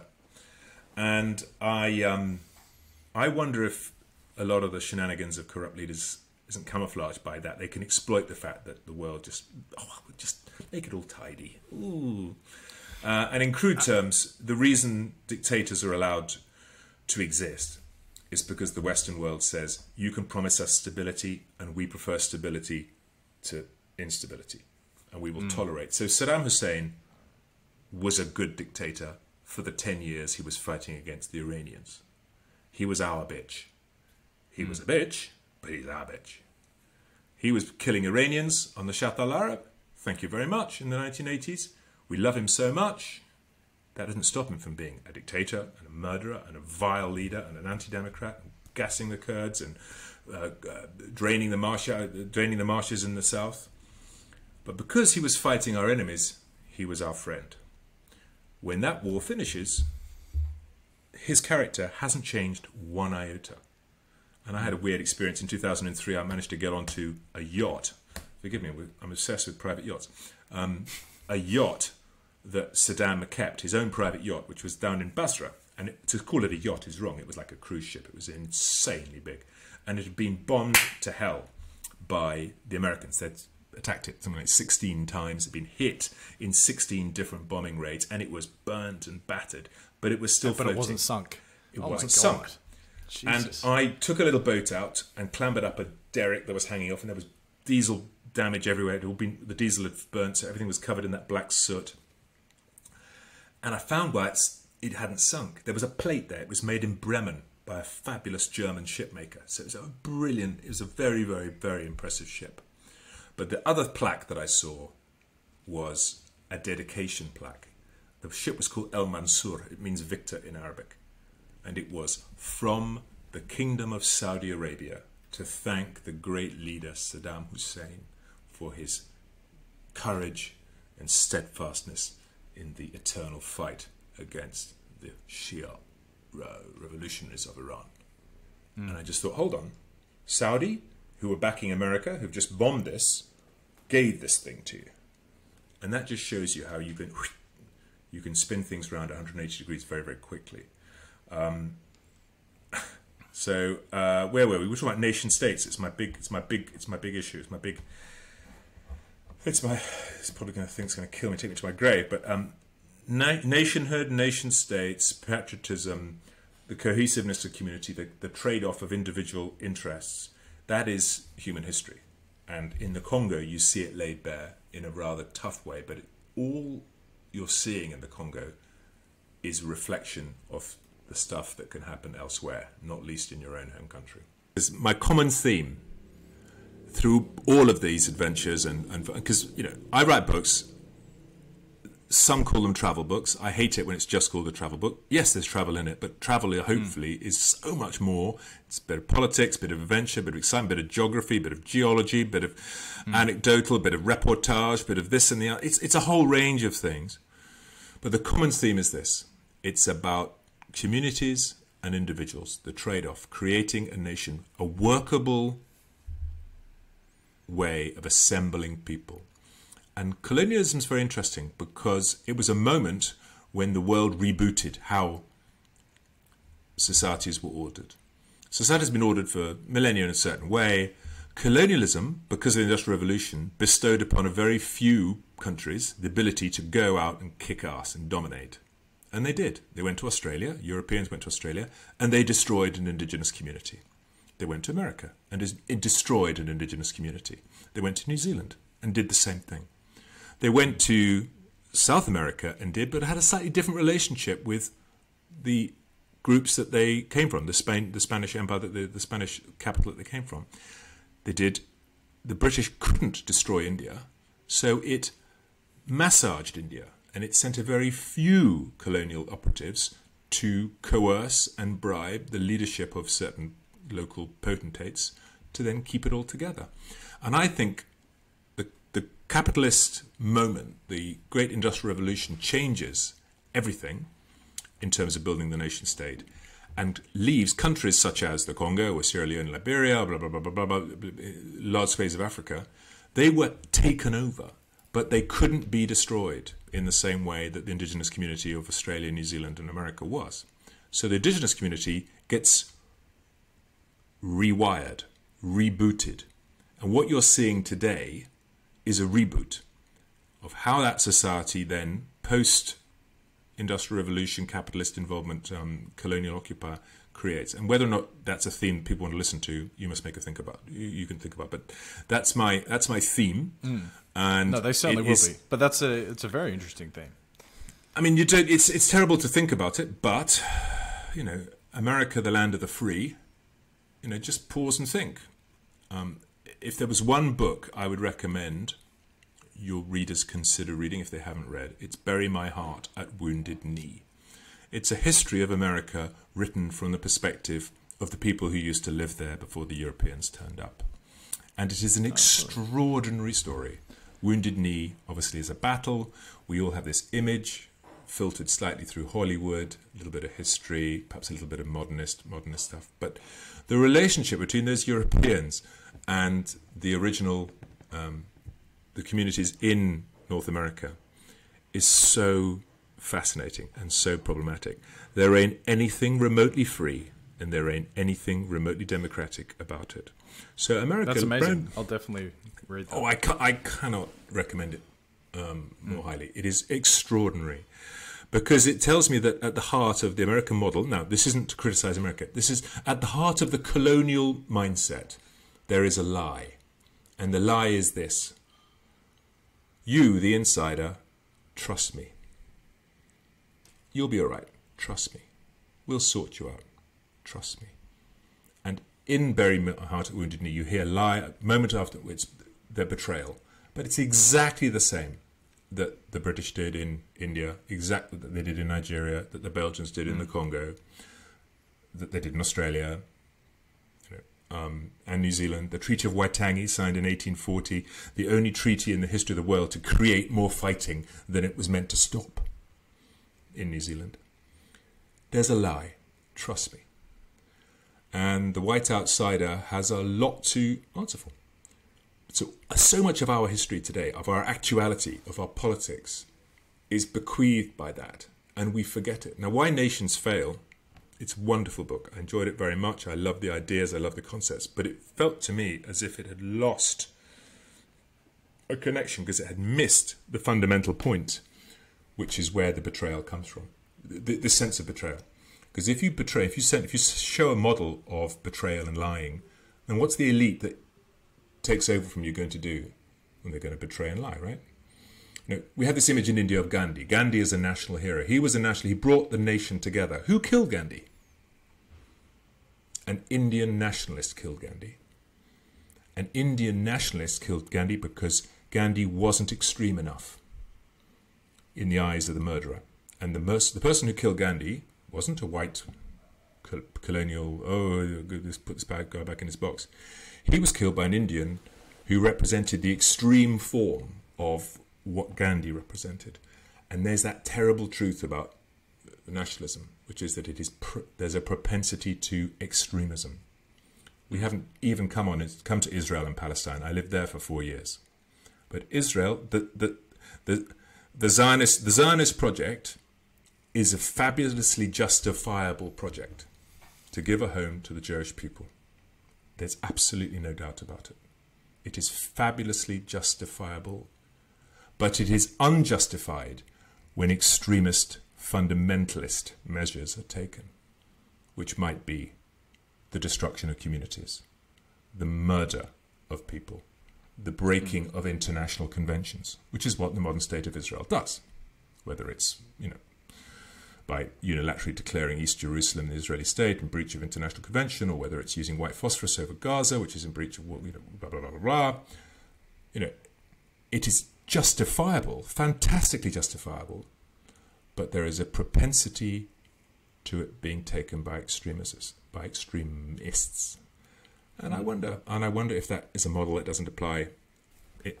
When I go to the Congo, we've talked richly and for me very engagingly, and I thank you for your interest in the book and the whole concept. But what I'm looking at is a country which has been chewed by a process. Outsiders came in and they chewed it up, and I'm looking at what's left. The physical space is beautiful, the river is amazing, force of nature, cathedral trees, all those sorts of things. But what's the human agency there?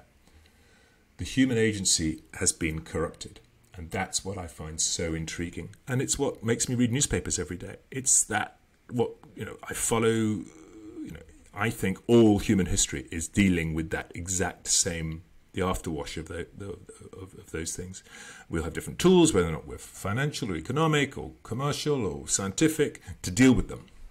But I try and fly my drone a little bit higher than all of them and just look down and say, what's the common feature?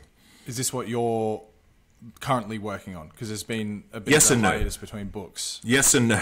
Yes, I am. And it's kind of defeated me. I've got lost in a certain way, so I'm having to restructure it. Okay. But when I embarked on a history of the nation state, I got lost in a forest. The forest had there was no way out, because it's just everywhere.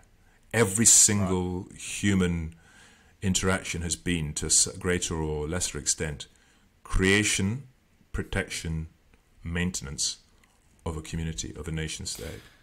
I mean, what an extraordinarily ambitious question to ask, though, at least, and try to answer.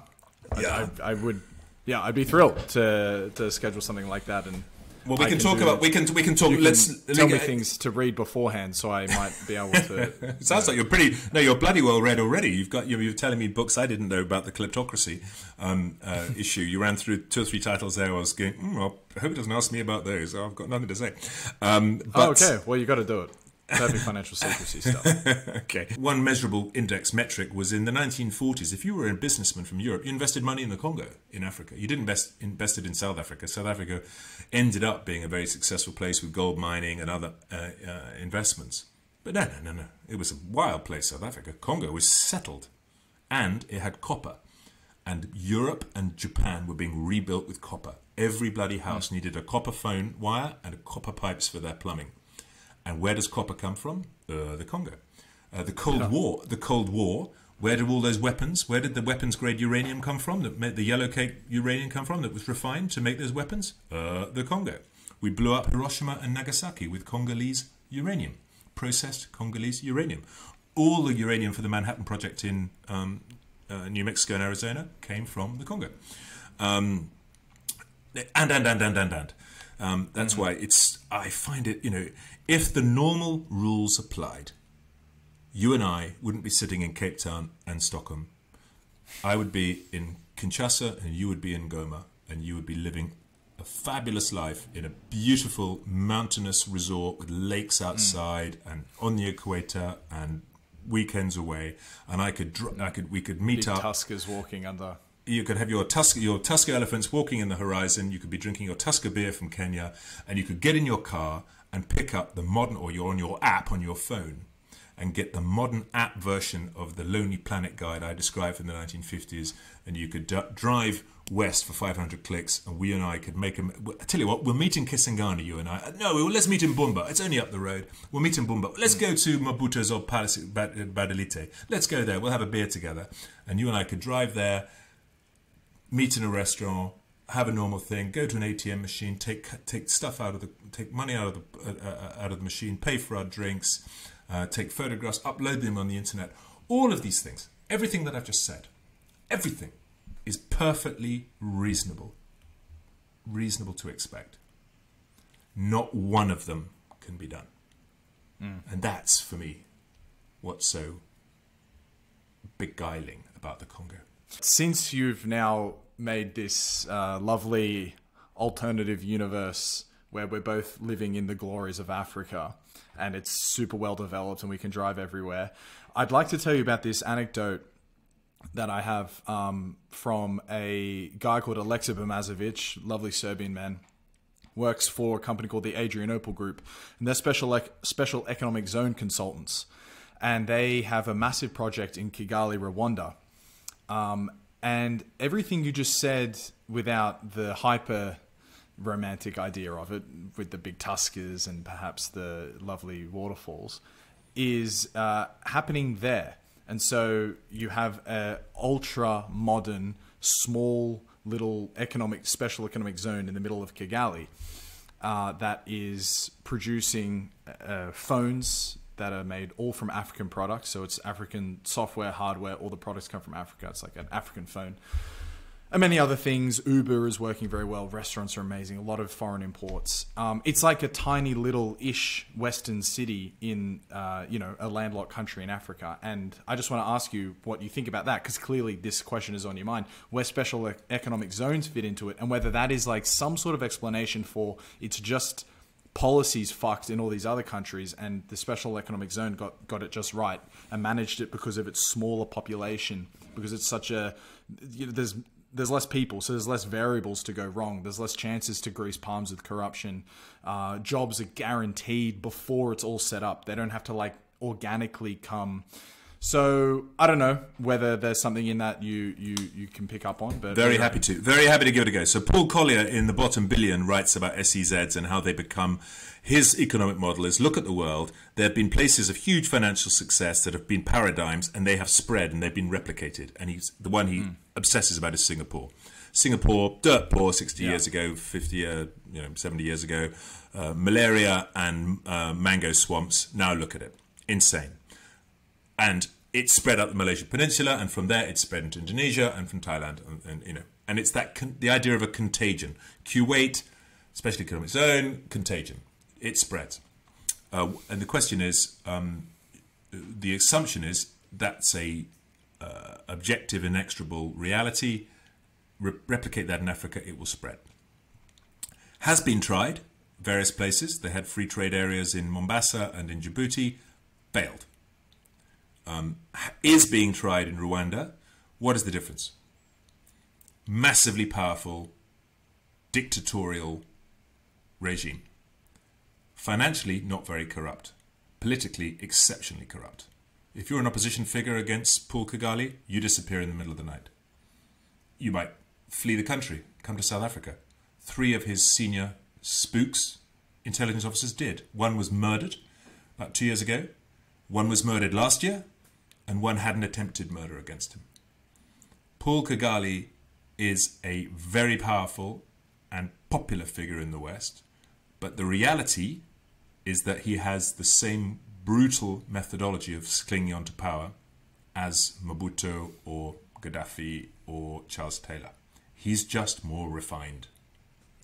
So he has the ability to say, I dictate, as you probably well know, in Rwanda, there's a day a week where everyone goes out and tidies in Kigali, in the city. Everyone goes out and tidies. And if you don't, the boys come round and knock you out of bed. And if you don't have an excuse, you get beaten up. So the streets of Kigali are exceptionally clean. But the question is, Hitler made the trains run on time, but having fast trains, having punctual trains, is that the measure of your society? The streets of Kigali, I'm not making a moral equivalence between Adolf Hitler and Paul Kagame. What I'm saying is that the behaviors of leaders can lead people and spaces in directions they don't want to be taken. Now, what's going on in Rwanda? That's, as an example, in Kigali, I'm not aware of it. I'm blindsided. I don't know about that particular, but I can imagine it happening. And if it's going to happen anywhere in Africa, Kigali would be a very good place, because you have a very strong authoritarian rule. They decide this is what we want. We want an African paradigm. We're going to create it. The test is it replicatable? Singapore was.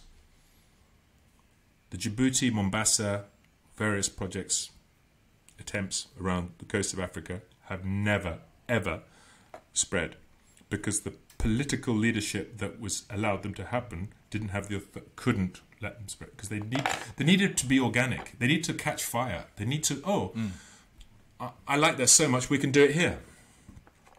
In Kuala Lumpur, we can outdo the Singaporeans. We can have bigger casinos. Let's build a bigger tower. Let's build Petronas towers. The test of what you're talking about will not be in whether or not it in itself is successful in isolation. The test will be, is it replicated?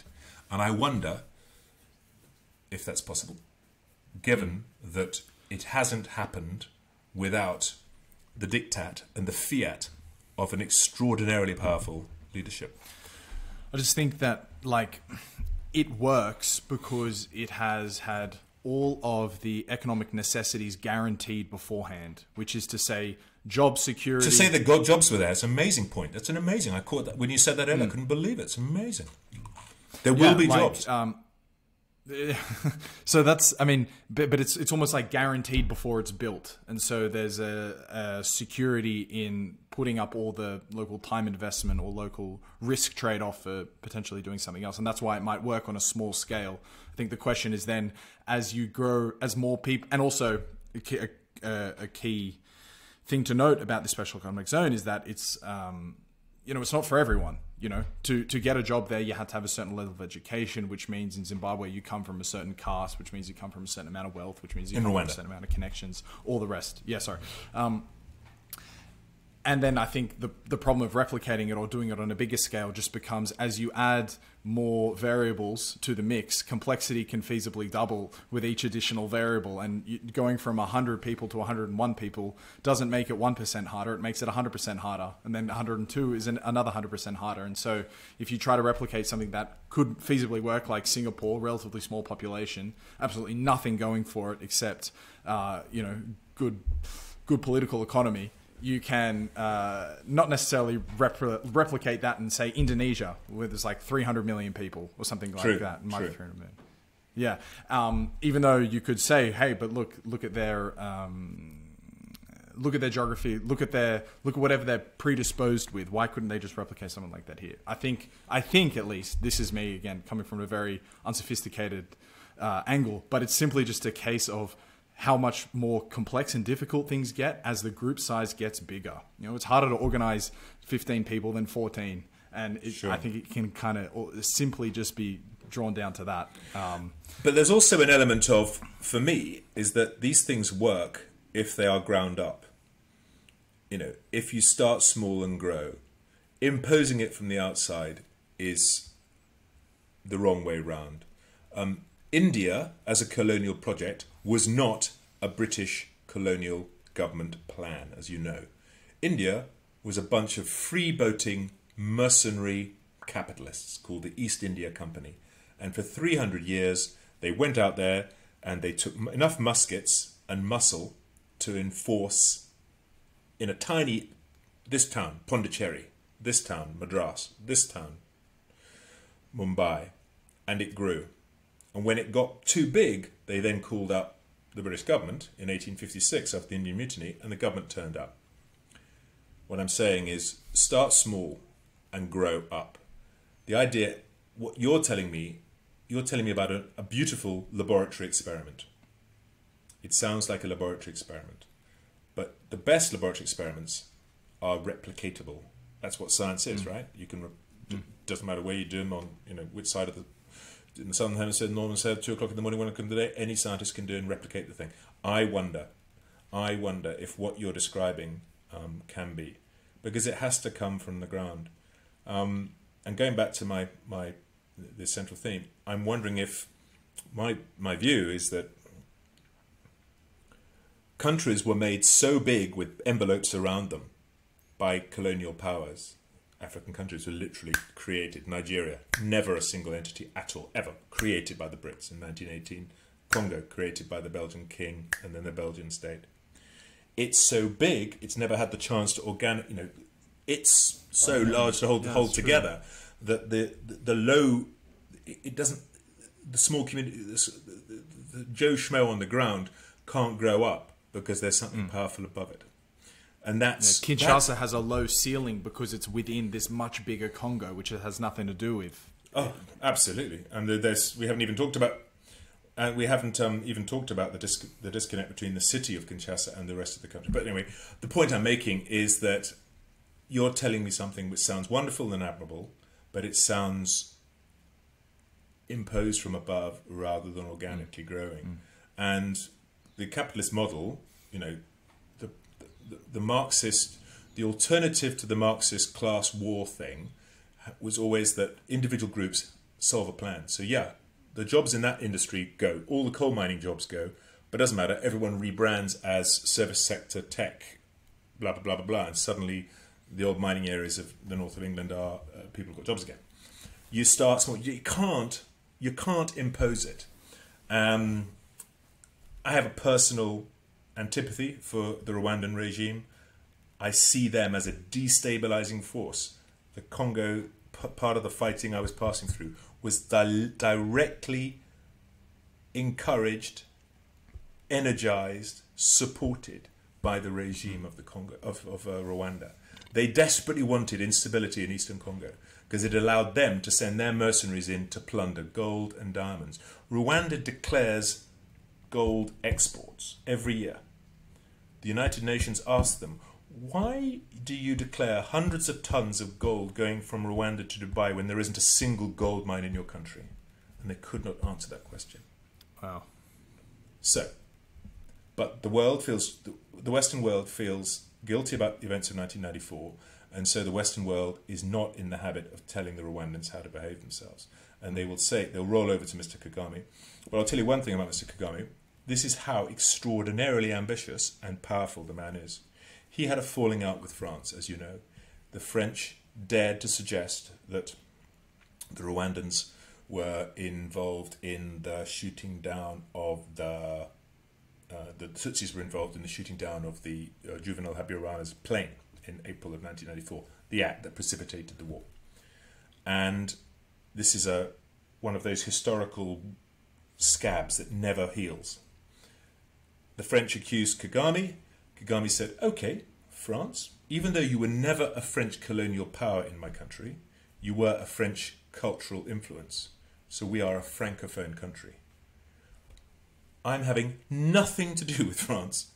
I dictate today that our language is going from French to English. I'm flipping the switch overnight.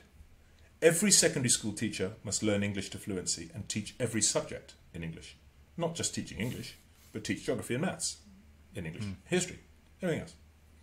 Could you imagine how ambitious you have to be? It's literally saying, I'm the dictator of Ruritania, we drive on the left-hand side of the road, but tomorrow we're going to drive on the right. But it's more ambitious than that, because it's a language. And do you know what? They've done it. Rwanda is in the... Is it actually working? Yeah. Rwanda is in the Commonwealth. Rwandan runners are going to be running against Australian runners at the Commonwealth Games. Rwanda had that much to do with Britain in its colonial project. And yet two countries, Mozambique and Rwanda, have snuck into the Commonwealth. I never quite got to the bottom of why. I mean, the Commonwealth is about brotherhood of nations, nothing to do with... They don't like to explicitly acknowledge that it's a post-imperial construct to appease people. But Rwanda is in the British Commonwealth. Hold on. It's because their hatred of the regime directed towards France is so intense, they want to have nothing to do with it. Anyway, that anecdote of the gold is just another crazy, wild, egregious show of strength and corruption that you would only see from a satirical villain in a movie. Yeah, exactly. But I don't mind not having any gold mines, but I'm going to declare. Why declare it? That's the thing. It's like it's just insane. Look, Tim, you have to go, and like I said to you before, I have also an equal amount of questions more about you, and so I'm hoping maybe we'll get another chance and we can do one. Well, you're going to have a miserable time editing this 2.5 hour thing, but enjoy it, and I look forward to the final cut, as it were, the silk purse out of the sow's ear. And if you felt that you wanted to talk some more, or you get reader feedback from or viewer feedback that, blah, blah, blah. Thank you. But before you leave, we have to leave on a high note. And so I want to ask you what a country is that you're most bullish on. So we've spoken a lot about the depravity of many countries. What about a country that you think has just a most terrific future ahead of it? That is a brilliant question for... cutting me dead in my tracks.